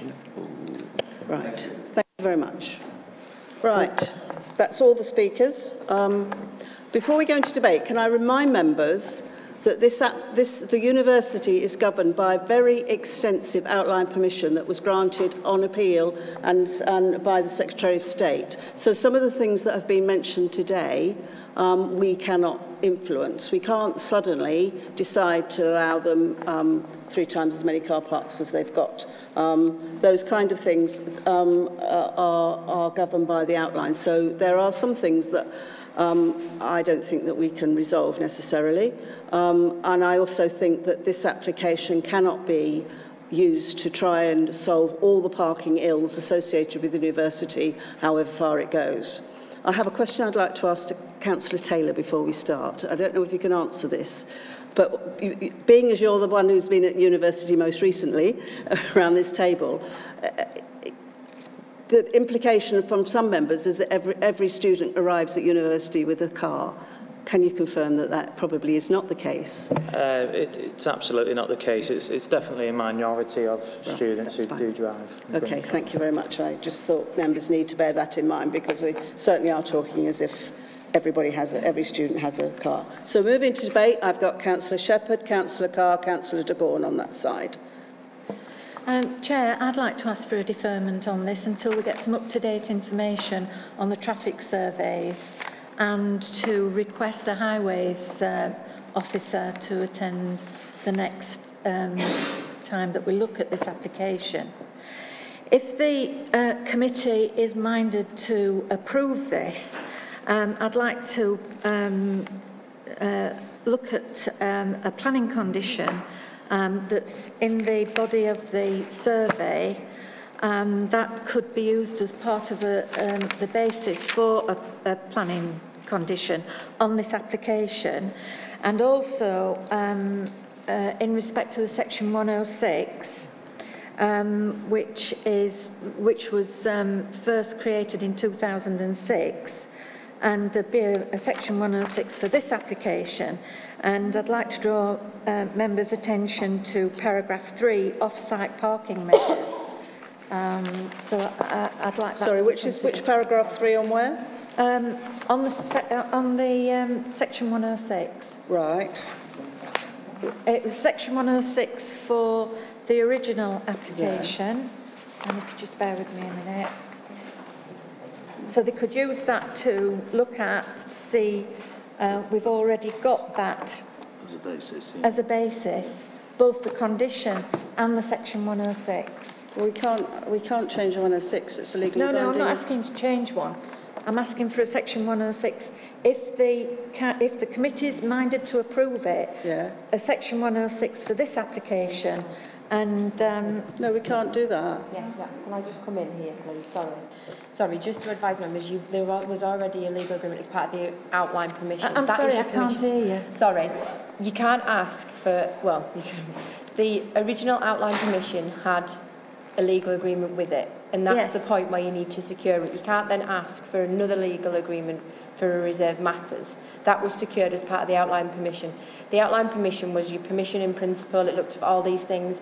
Your outline permission asked for your traffic surveys, and everything extra that you're asking now has already been covered as part of the outline permission. There's surveys that are required as part of the outline. They're ongoing. We know they're ongoing.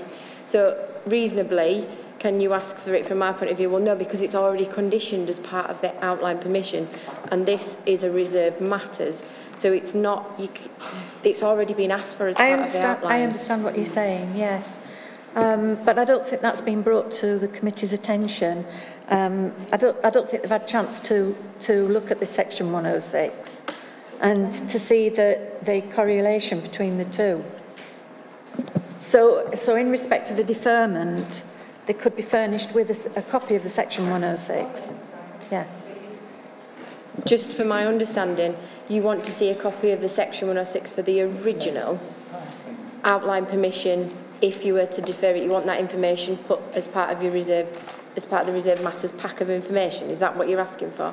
Because you can't. It covers the off-site parking measures.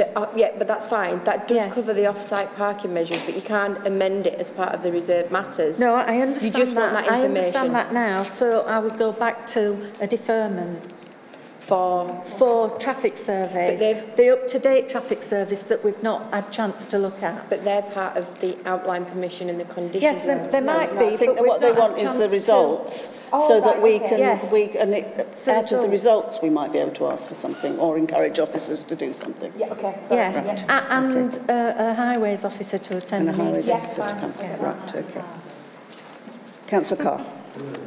Thank you, Chair. I think I might be making much the same point, but can I just say a few words? I would agree that to provide accommodation on campus, I agree with Mr Talboys, is on the whole a better alternative than accommodating students in a proliferation of HMOs, particularly in the Badger Hill and Hull Road areas of the city. As one-time Cabinet Member for Housing, I'm only too well aware of the difficulties which can arise when a substantial number of young people, away from home for the first time, away from the constraints of home, impact on an established community. I'm encouraged by the commitment, Mr Talboys, to beefing up the Good Neighbours group, something which perhaps has not received the prior attention by the university in the past. But I would like to see that commitment backed up by some form of conditional Section 106 agreement, and that's where I agree with Councillor Shepherd, to govern the management of the campus. That management obligation on the university should cover parking, noise, litter, waste and general student activity, as indicated in para 3.22 in the public protection section of the report. These are overridingly important considerations which have a detrimental impact, which can have a detrimental impact on amenity and quality of life of adjoining residents, as we've heard from local councillors and the residents here tonight. I would support a deferment to explore a solution which offers a management regime obligation on the university. Thank you. Councillor de Gore. Yes. I think I agree with the point that there's insufficient answer in here. We've heard the ward councillor say that there was about half a dozen sectors which, in the information that he had that was available up to 2013, was in breach of exceeding the conditions set out in the Section 106 agreement about off-site parking. Now, it seems to me that if the ward council has been unable to access information that's for that 5-year period between 2013 and 2018, how are we supposed to make a decision on whether or not that Section 106 agreement is working? And now we have here a proposal for another 1,500 students, plus the staff to support that, to service these facilities. We need to be able to see that that Section 106 agreement is actually having the desired impact at mitigating off-site parking.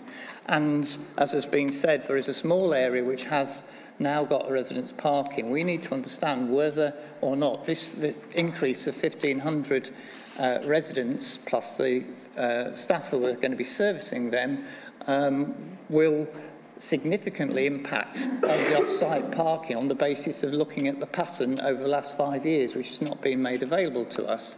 So I'm asking for it to be deferred so that we can actually look at that and make a judgment as to whether or not it's reasonable for this committee to have additional conditions about off-site parking, which might be consequent of this development.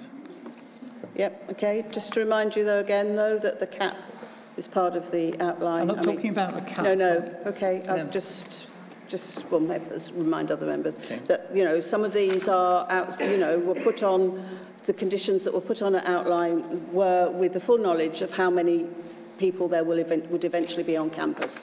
These aren't extra people on top of what was approved at the outline. Councillor Ward. Thank you, Chair. I'd like to support colleagues with the request for deferment. As much as anyone, I'd like to see a higher percentage of accommodation on site, but not at the expense of parking chaos in the surrounding areas. So I'd like to see the traffic surveys. I'd certainly like to see a highways officer here, which I thought was very remiss, bearing in mind that one of the issues that everybody wanted to raise last time when it was deferred was the highways. I shall be making a complaint, I can assure you, because the planning officer tried her best.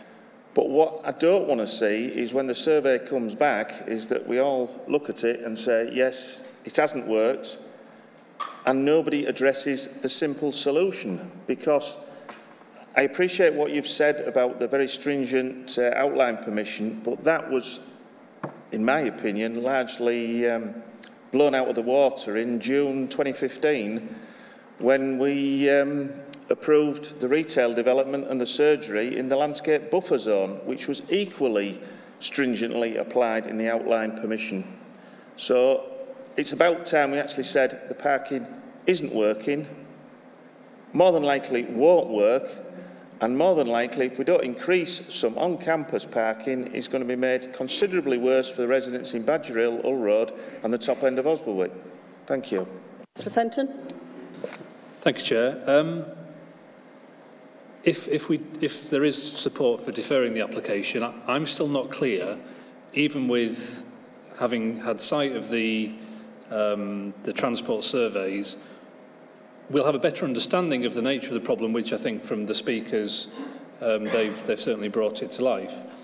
But given that we're being told that things were agreed in 2007, which we cannot reopen, I'm not sure we will be really in any better position than we are now to make a decision. I may have misunderstood or misinterpreted that, but we may be coming back to discuss the same issues and come to the conclusion that there's very little we can do about it because of conditions and Section 106 agreements that were agreed upwards of 10 years ago. So I'm genuinely undecided because I'm not really sure what value it would bring. Flynn.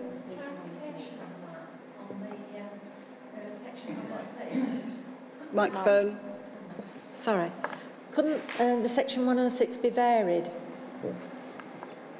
Perhaps I could answer that, Chair. Section 106 can be varied. It can be varied provided that all of the parties to the original agreement agree to it. I can't hear you. Sorry, apologies. A Section 106 agreement can be varied, but it can only be varied provided that each party to the agreement consents to variation.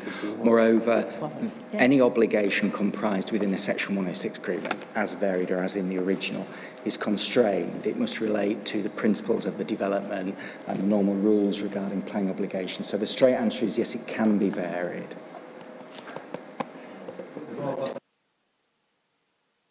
Correct. Okay, got Councillor Flynn. Thank you, Chair. I'd like to support the comments made by Councillor Fenton. Whilst I do understand the frustration.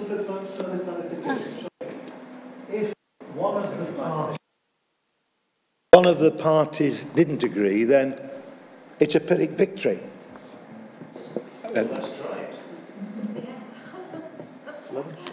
Well, there is an existing Section 106 agreement which the Council was party to and is able to enforce, which was signed, I think, was it 2007? Excuse me.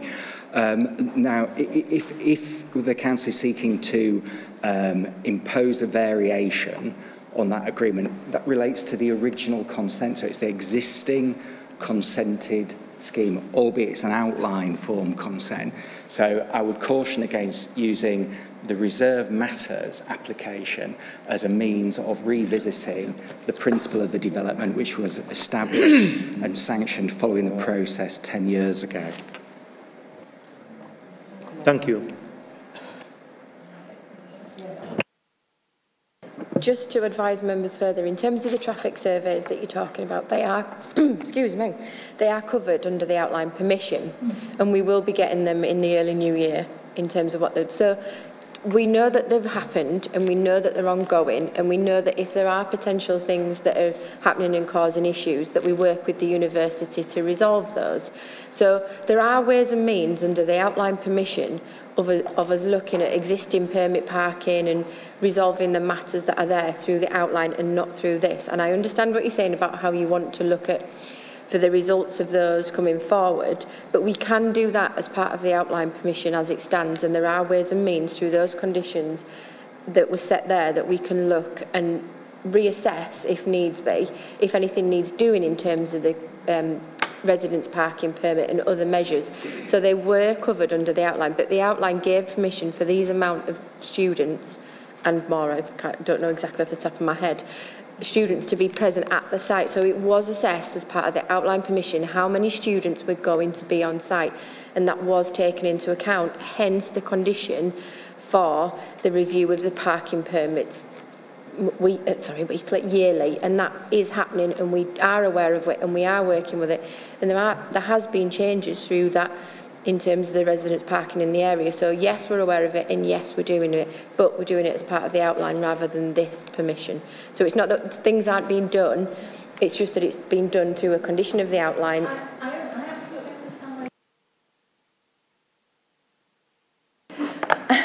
However, I do feel that there's a strong feeling within the committee that these surveys are they're not working.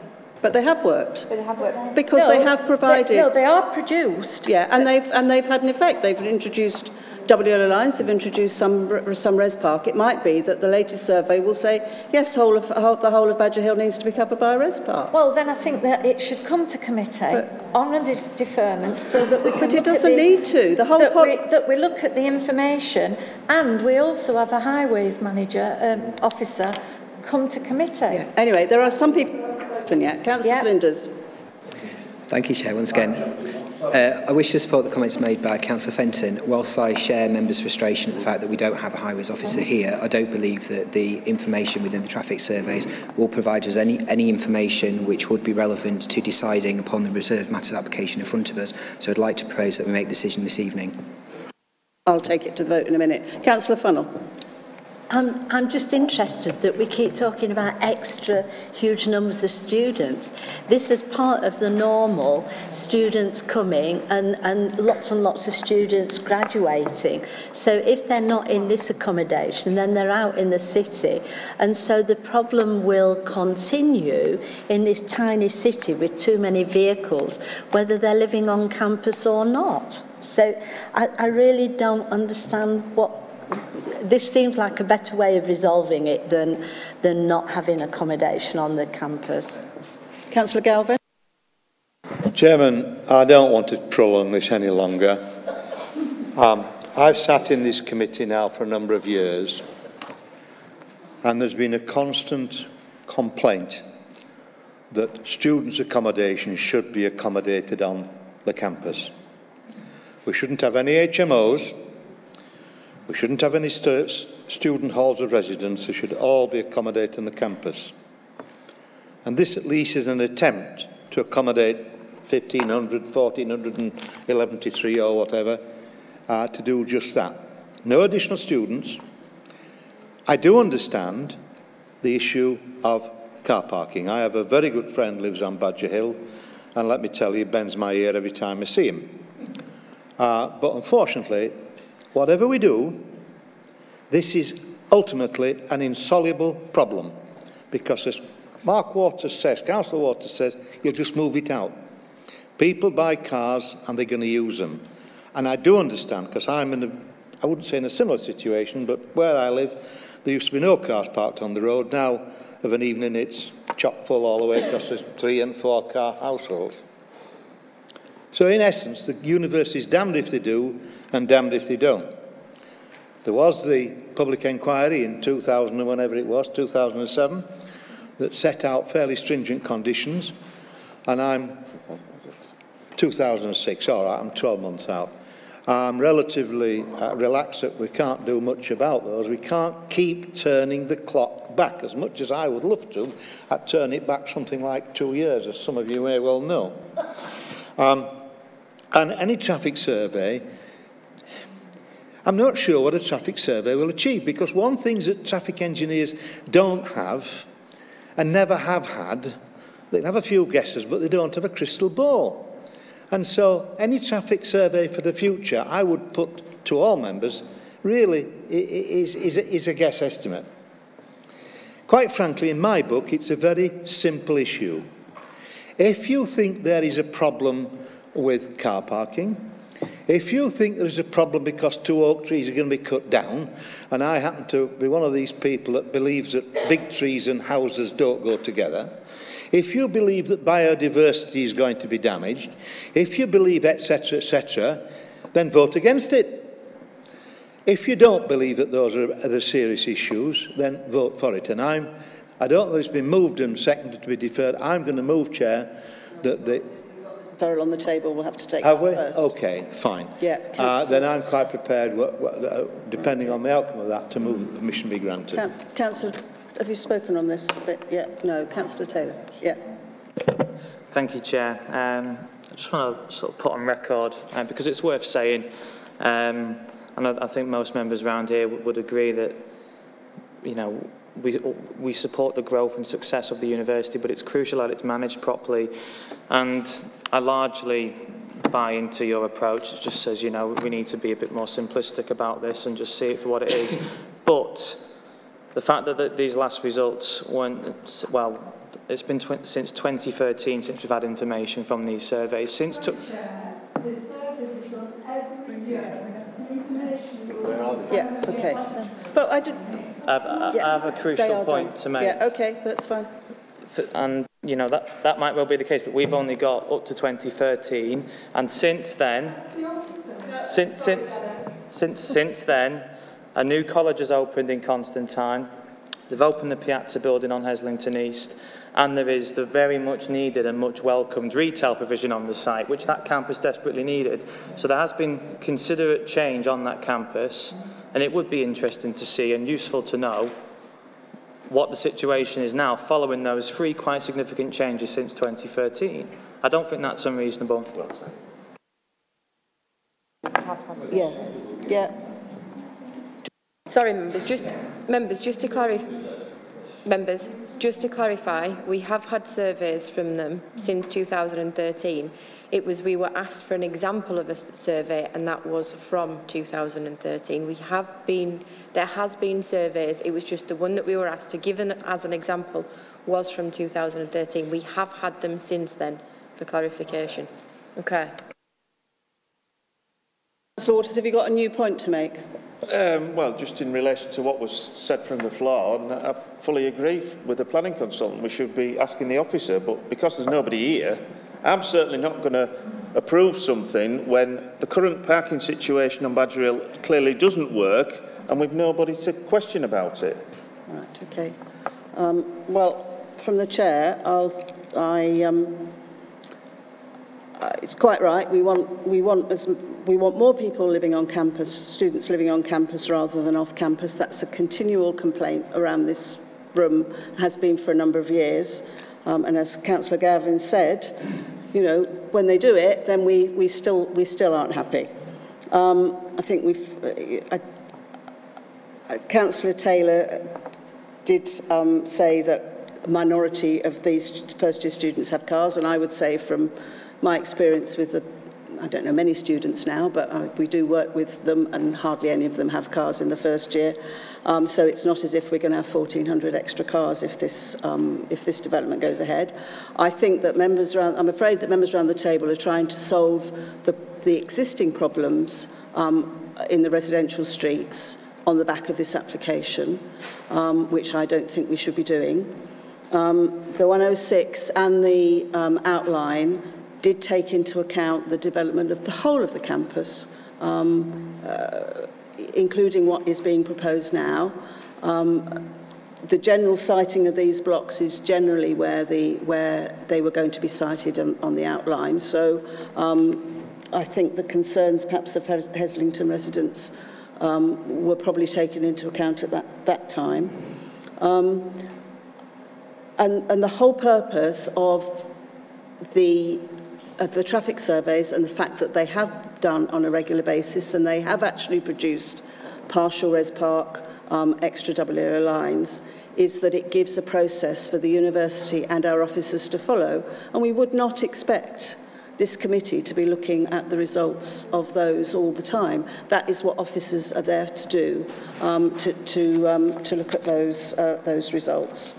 I think that if we do defer this, I'm sure we will. I'm not quite sure what we'll do with the results of those surveys. Will we be saying to officers, well, it's awful, we're going to go away and introduce a res park zone?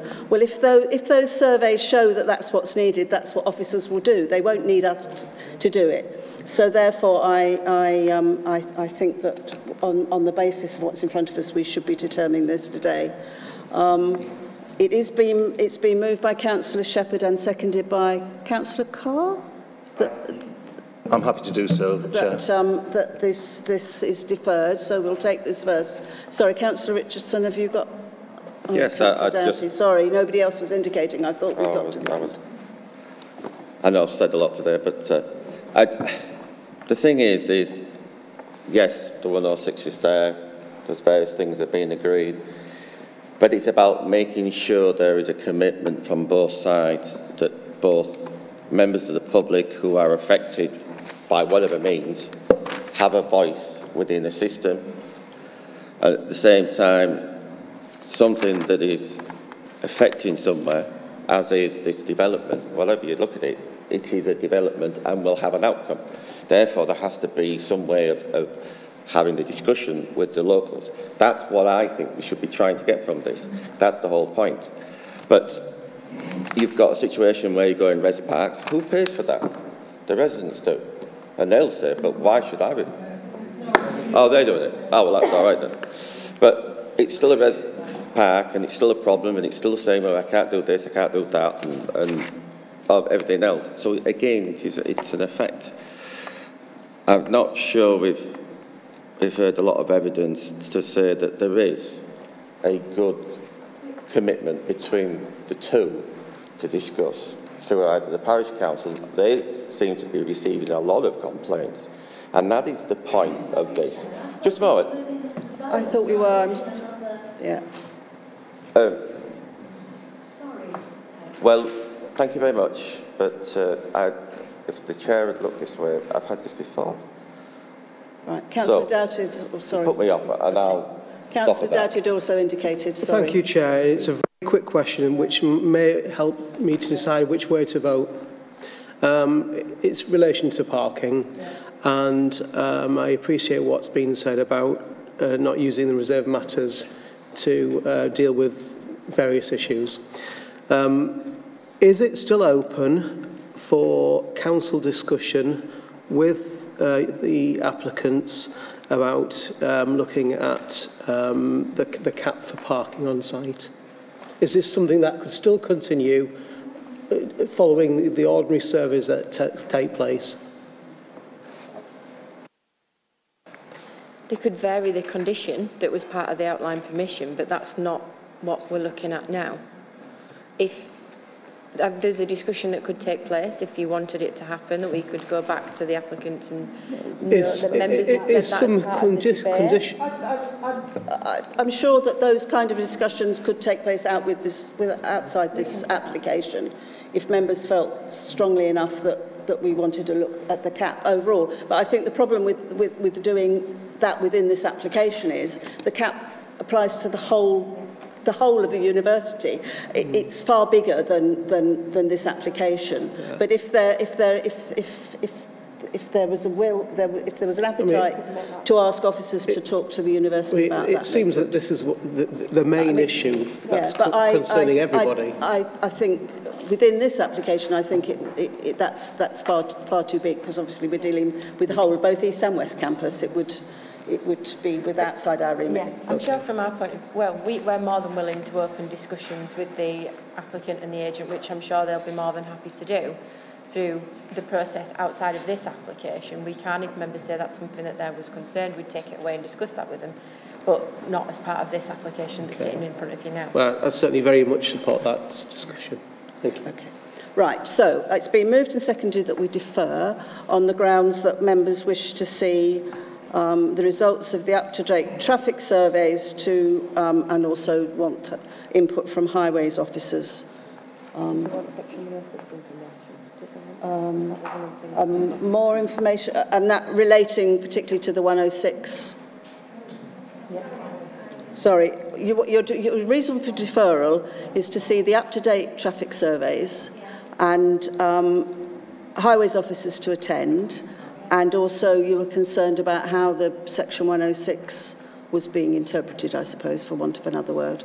More information on the Section 106 in relation to the traffic. Yes, Chair, the report parking. refers to, in item 4.32, to consider appropriate options if the survey results in figures higher than 20% of previous. Yeah, okay, right, fine. Okay, so all in favour of deferral, show, please.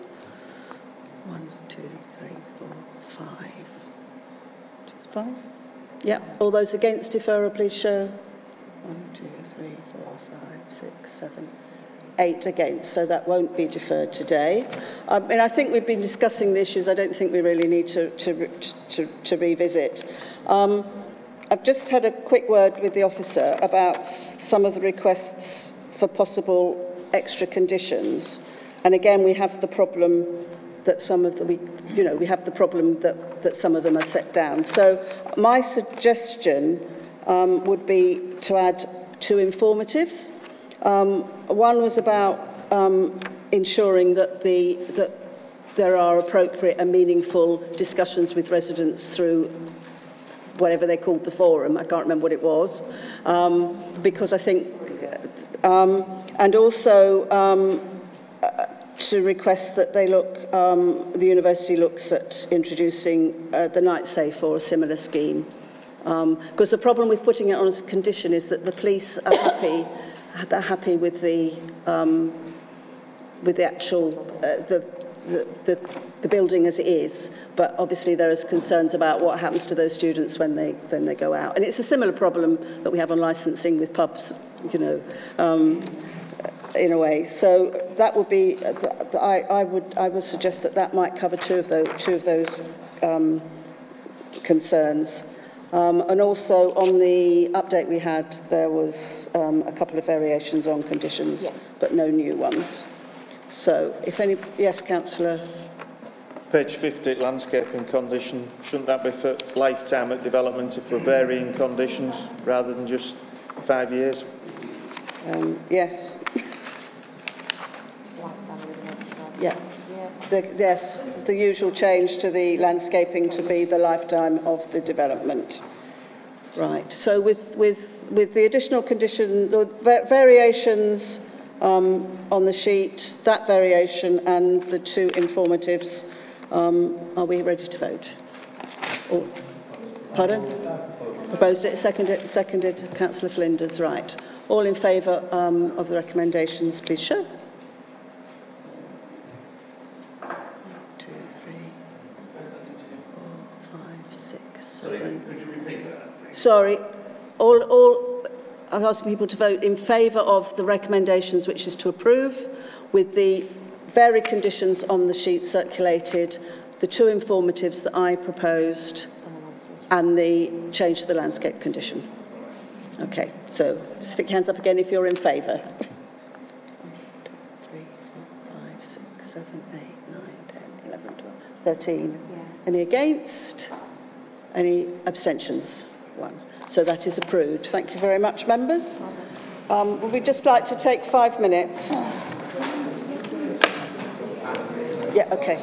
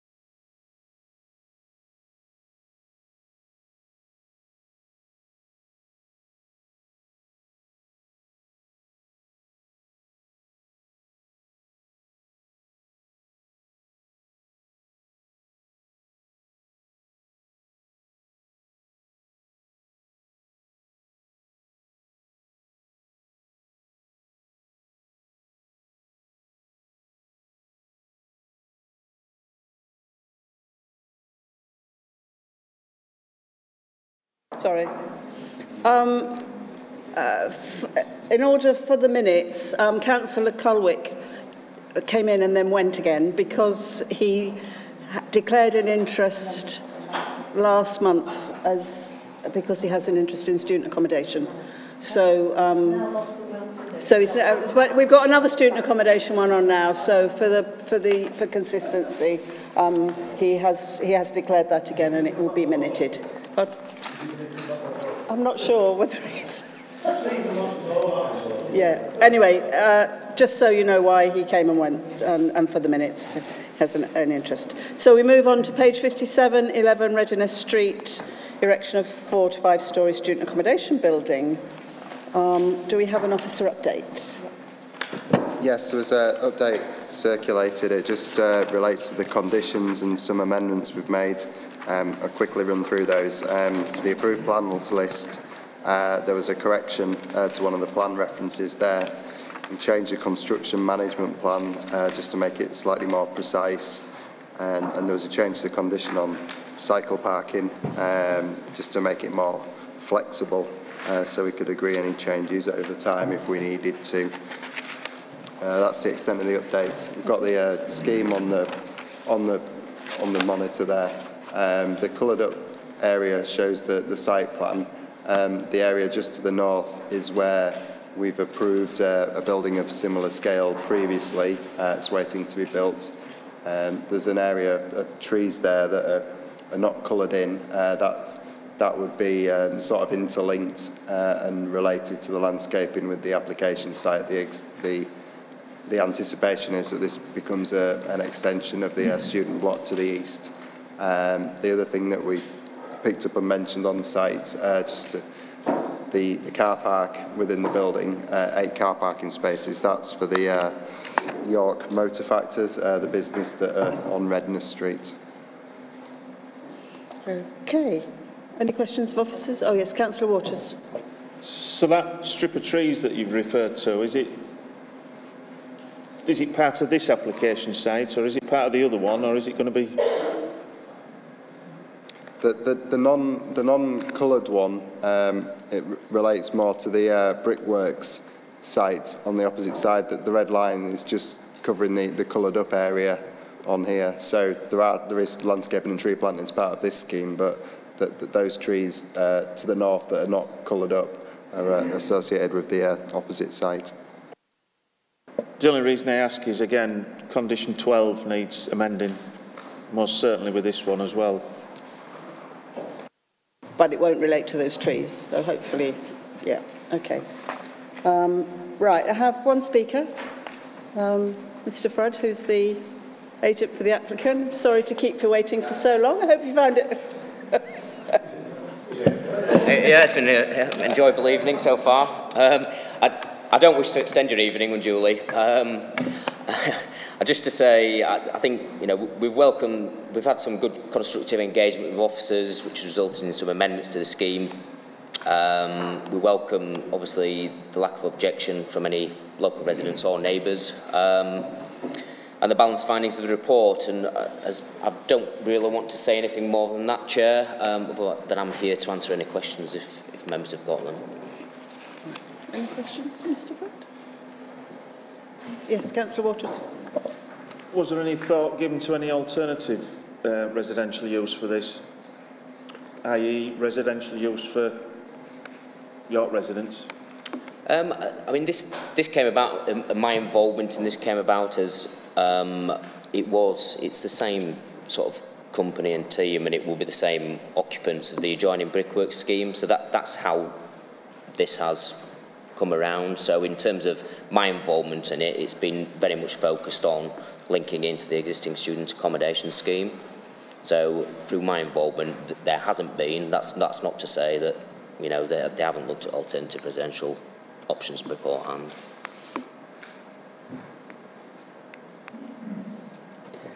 I've got one question. You probably. Oh, sorry, Councillor Carr.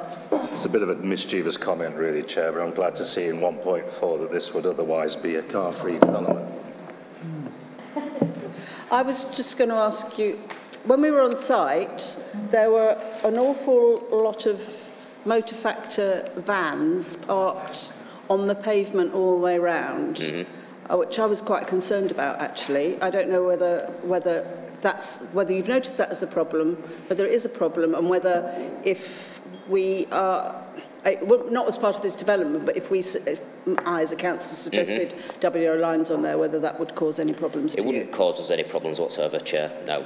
But they were everywhere. I couldn't believe how many there were. I don't understand.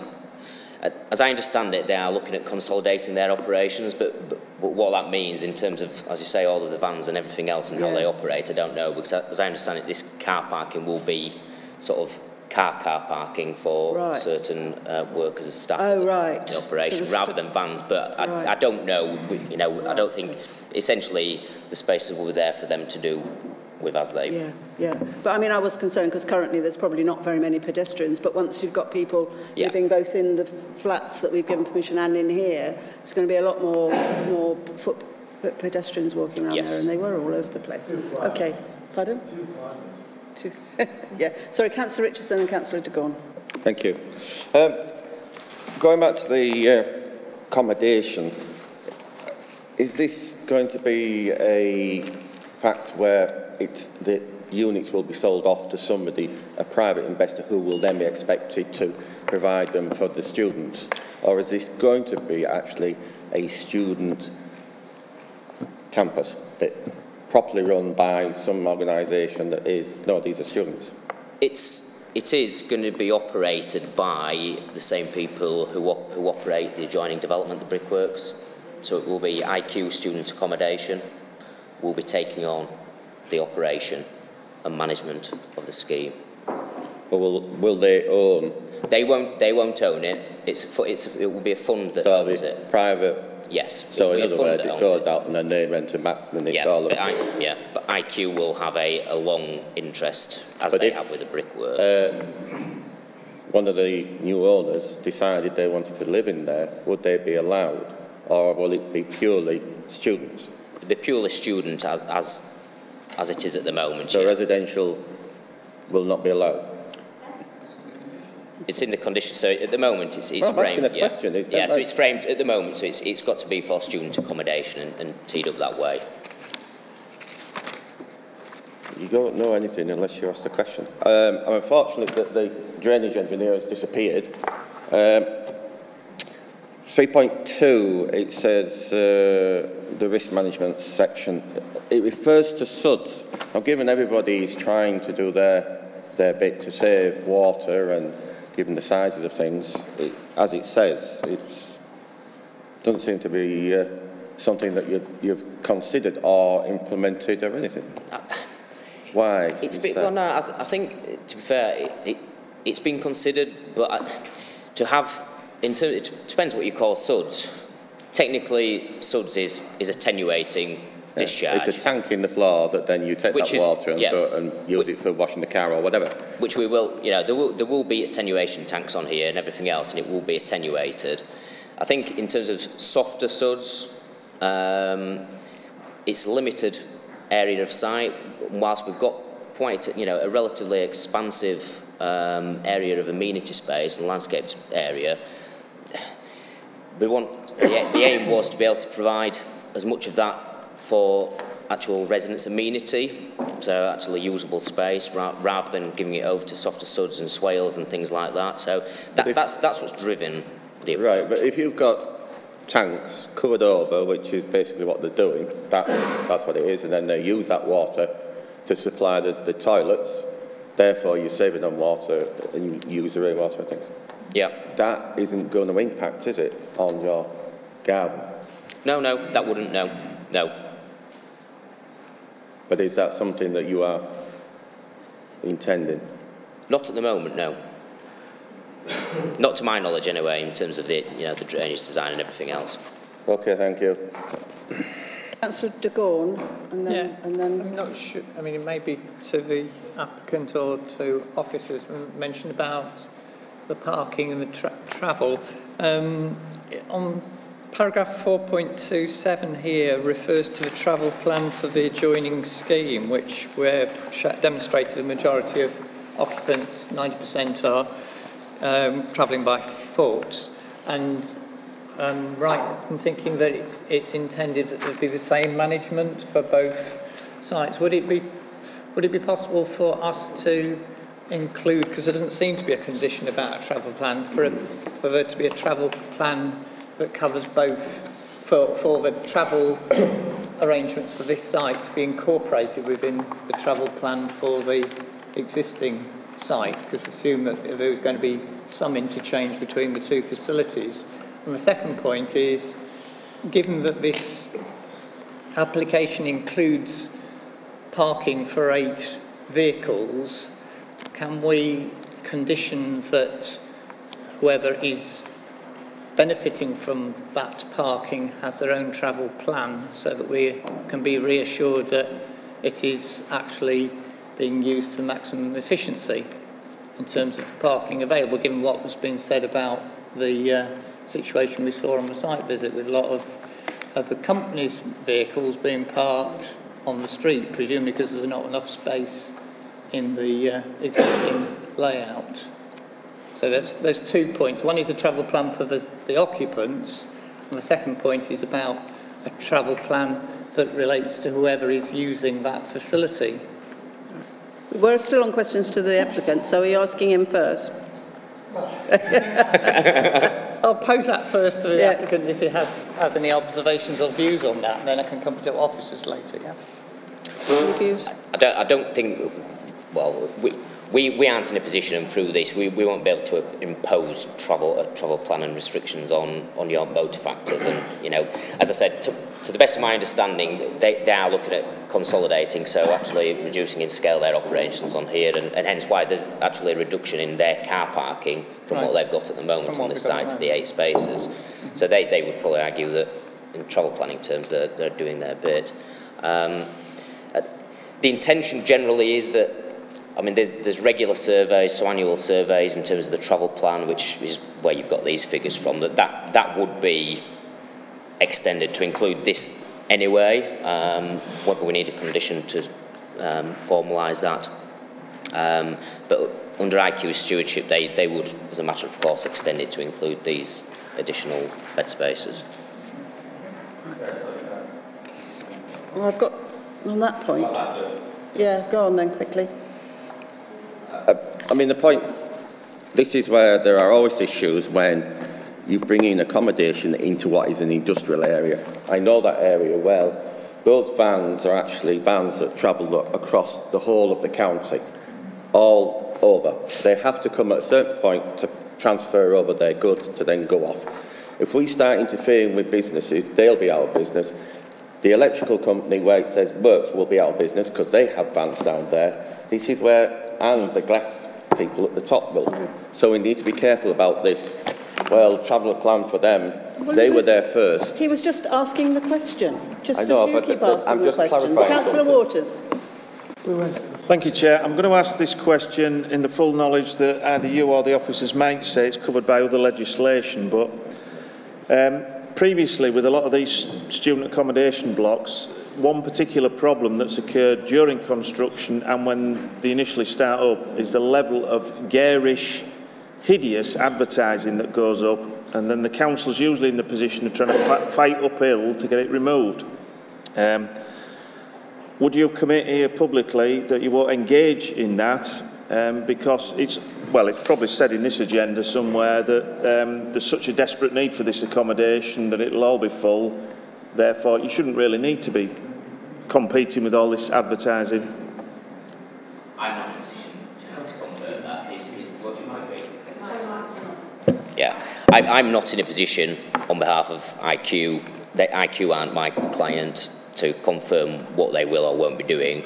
I don't know, I'm not aware that there were any particularly bad issues with this original scheme in that sense, but I wasn't directly involved in it, but that's anecdotal. So the answer to your question, I can't commit, no. Well, thanks for that. I'll throw that back to the officers then. Is there any form of condition that can be placed on this to prevent unauthorised advertising?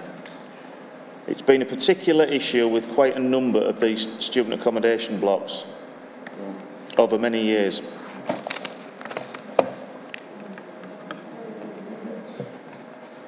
If they want to put an advert on there, it will need consent, so it would need consent by virtue of what it is, so it'd be covered under enforcement if they put it up without. That's right. Just to add to that, if it's an unauthorised advertisement, then it could be subject to enforcement action in the normal way, so the council does have control in that regard. The usual way that works then is the advert goes on, somebody then reports it, the enforcement action takes months, then precipitates into a planning application, by which time the advert's still up there. It may then be refused, may then be appealed. Sounds very familiar with the Piccadilly issue, but you see how it works? I do, that is the system and that is the law. That's why I tried to ask for a commitment from... Can't put a condition on... I know, but, you know, it's frustrating for all of us, you know. You could build a house if you wanted to without planning permission. The fact we might tell you to knock it down is... So, you know... Sorry, somebody else... Cuthbertson. You've been very quiet The point's today. been covered. I was concerned we were trying to fix the drainage arrangements, but it's already covered in condition. Thank you.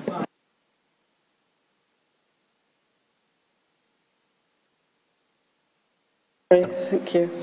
Okay. Councillor Galvin? Chair, those that went on site yesterday, I think were quite happy about this. It's not what you might call a beauty spot of York, and so I'm going to move the officer's recommendation, Chair.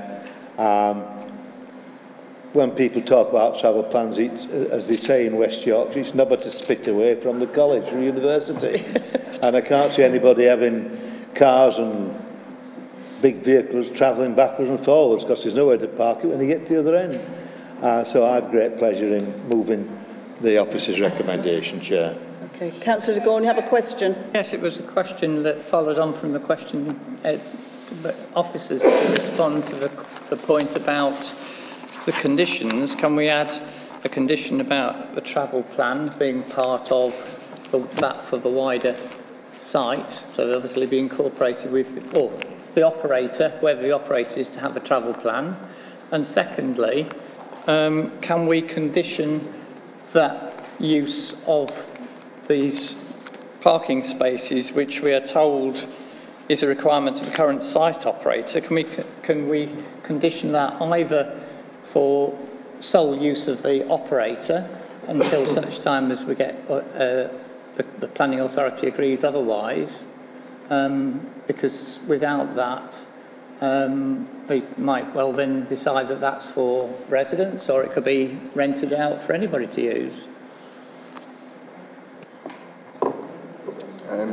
Yeah, for the first, in terms of the travel plan for the actual operators, we tend to use the travel plans when we're trying to hit targets for certain modes of people using certain modes of travel. So we can quite easily extend the travel plan to extend to this site. The reason why it wasn't proposed in the report is because we looked at the travel plan and all the students' comments and feedback from the existing accommodation, and they predominantly all walk. So that in this location, these developments are working without causing problems. The amount of people that use cars is about 1%, so we didn't see it necessary to have a travel plan on this site as well, when all the evidence suggests that we're hitting the targets in any event, so it wouldn't achieve that much. But we can do. There's no reason why we can't. The other, in terms of looking at the issue with the existing premises, it's not really within the remit of this, because it's not related to this development itself. It's an existing building somewhere else that we're... No, it's conditioning the parking spaces within this building. Oh, right, sorry. To be for the use of the motor factors. Ah, right. Rather than if they moved on, they would then have to come and say, well, we want to use it for X, Y, and Z. So just to clarify... Just a clarification, yes. The site that is currently on there as the white area, that is within the site of the application. Am I right in saying that? It's not excluded from the application, the parking area? Yes. It's in the red line. That's within the... Yes, it's under the building. So on that basis, that's what I'm saying. There should be a condition that says that it is only for the use of the current unless otherwise agreed? Yes, unless otherwise agreed in Yeah. writing. Yes. Yeah, we can put a condition along those lines. Okay.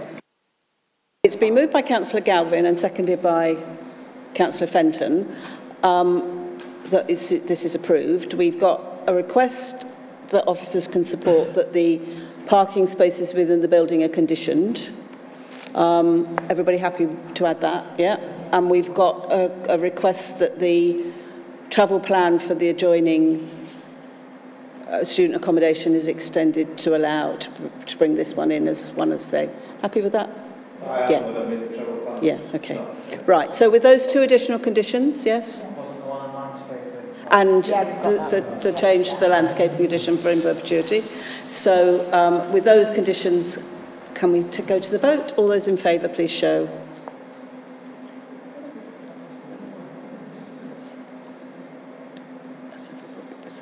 Yeah, okay. Those against? Abstentions? And we can change a major legislation, we would.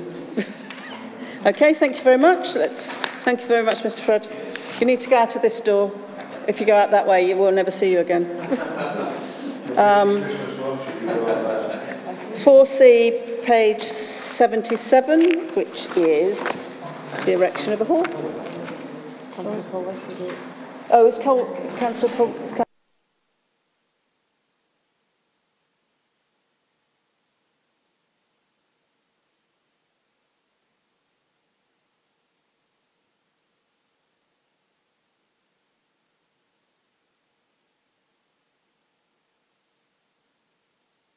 Okay. Right, page 77, erection of a horse walker. An officer update? Just a minute. No officer update. No officer update. There's no officer update. I'll quickly just explain just show you the plans. The red circle that you can see shows where about the horse walker is going to go. This is looking down on the horse walker as it is, and that's what it'll look like. That's your update. Thank you. Do you have a question, Councillor Waters? I was just going to move officer's recommendation. Oh, right, okay. Yeah. There's no landscaping. There's no landscaping on this one, so we're all right. Second it. Any questions, comments? Ready to vote? All those in favour, please show. Any against? I think that's approved. Oh, sorry, did you want to... But in future, we won't have to bring these, will we? In future, because of the changes we made at council last week, small applications like this in the Greenbelt will be officer approved unless. Right, it's all right. Right. I wouldn't wish to be thought disrespectful, but we've just dealt with two applications in half an hour, which has required a 2-hour wait. We could have had people waiting for both of those. I wonder if we could give consideration to... Normally, but because we deferred, Yes. Sorry, do you want me to close it? Sorry, I'll explain one. I've no urgent business meetings, therefore closed.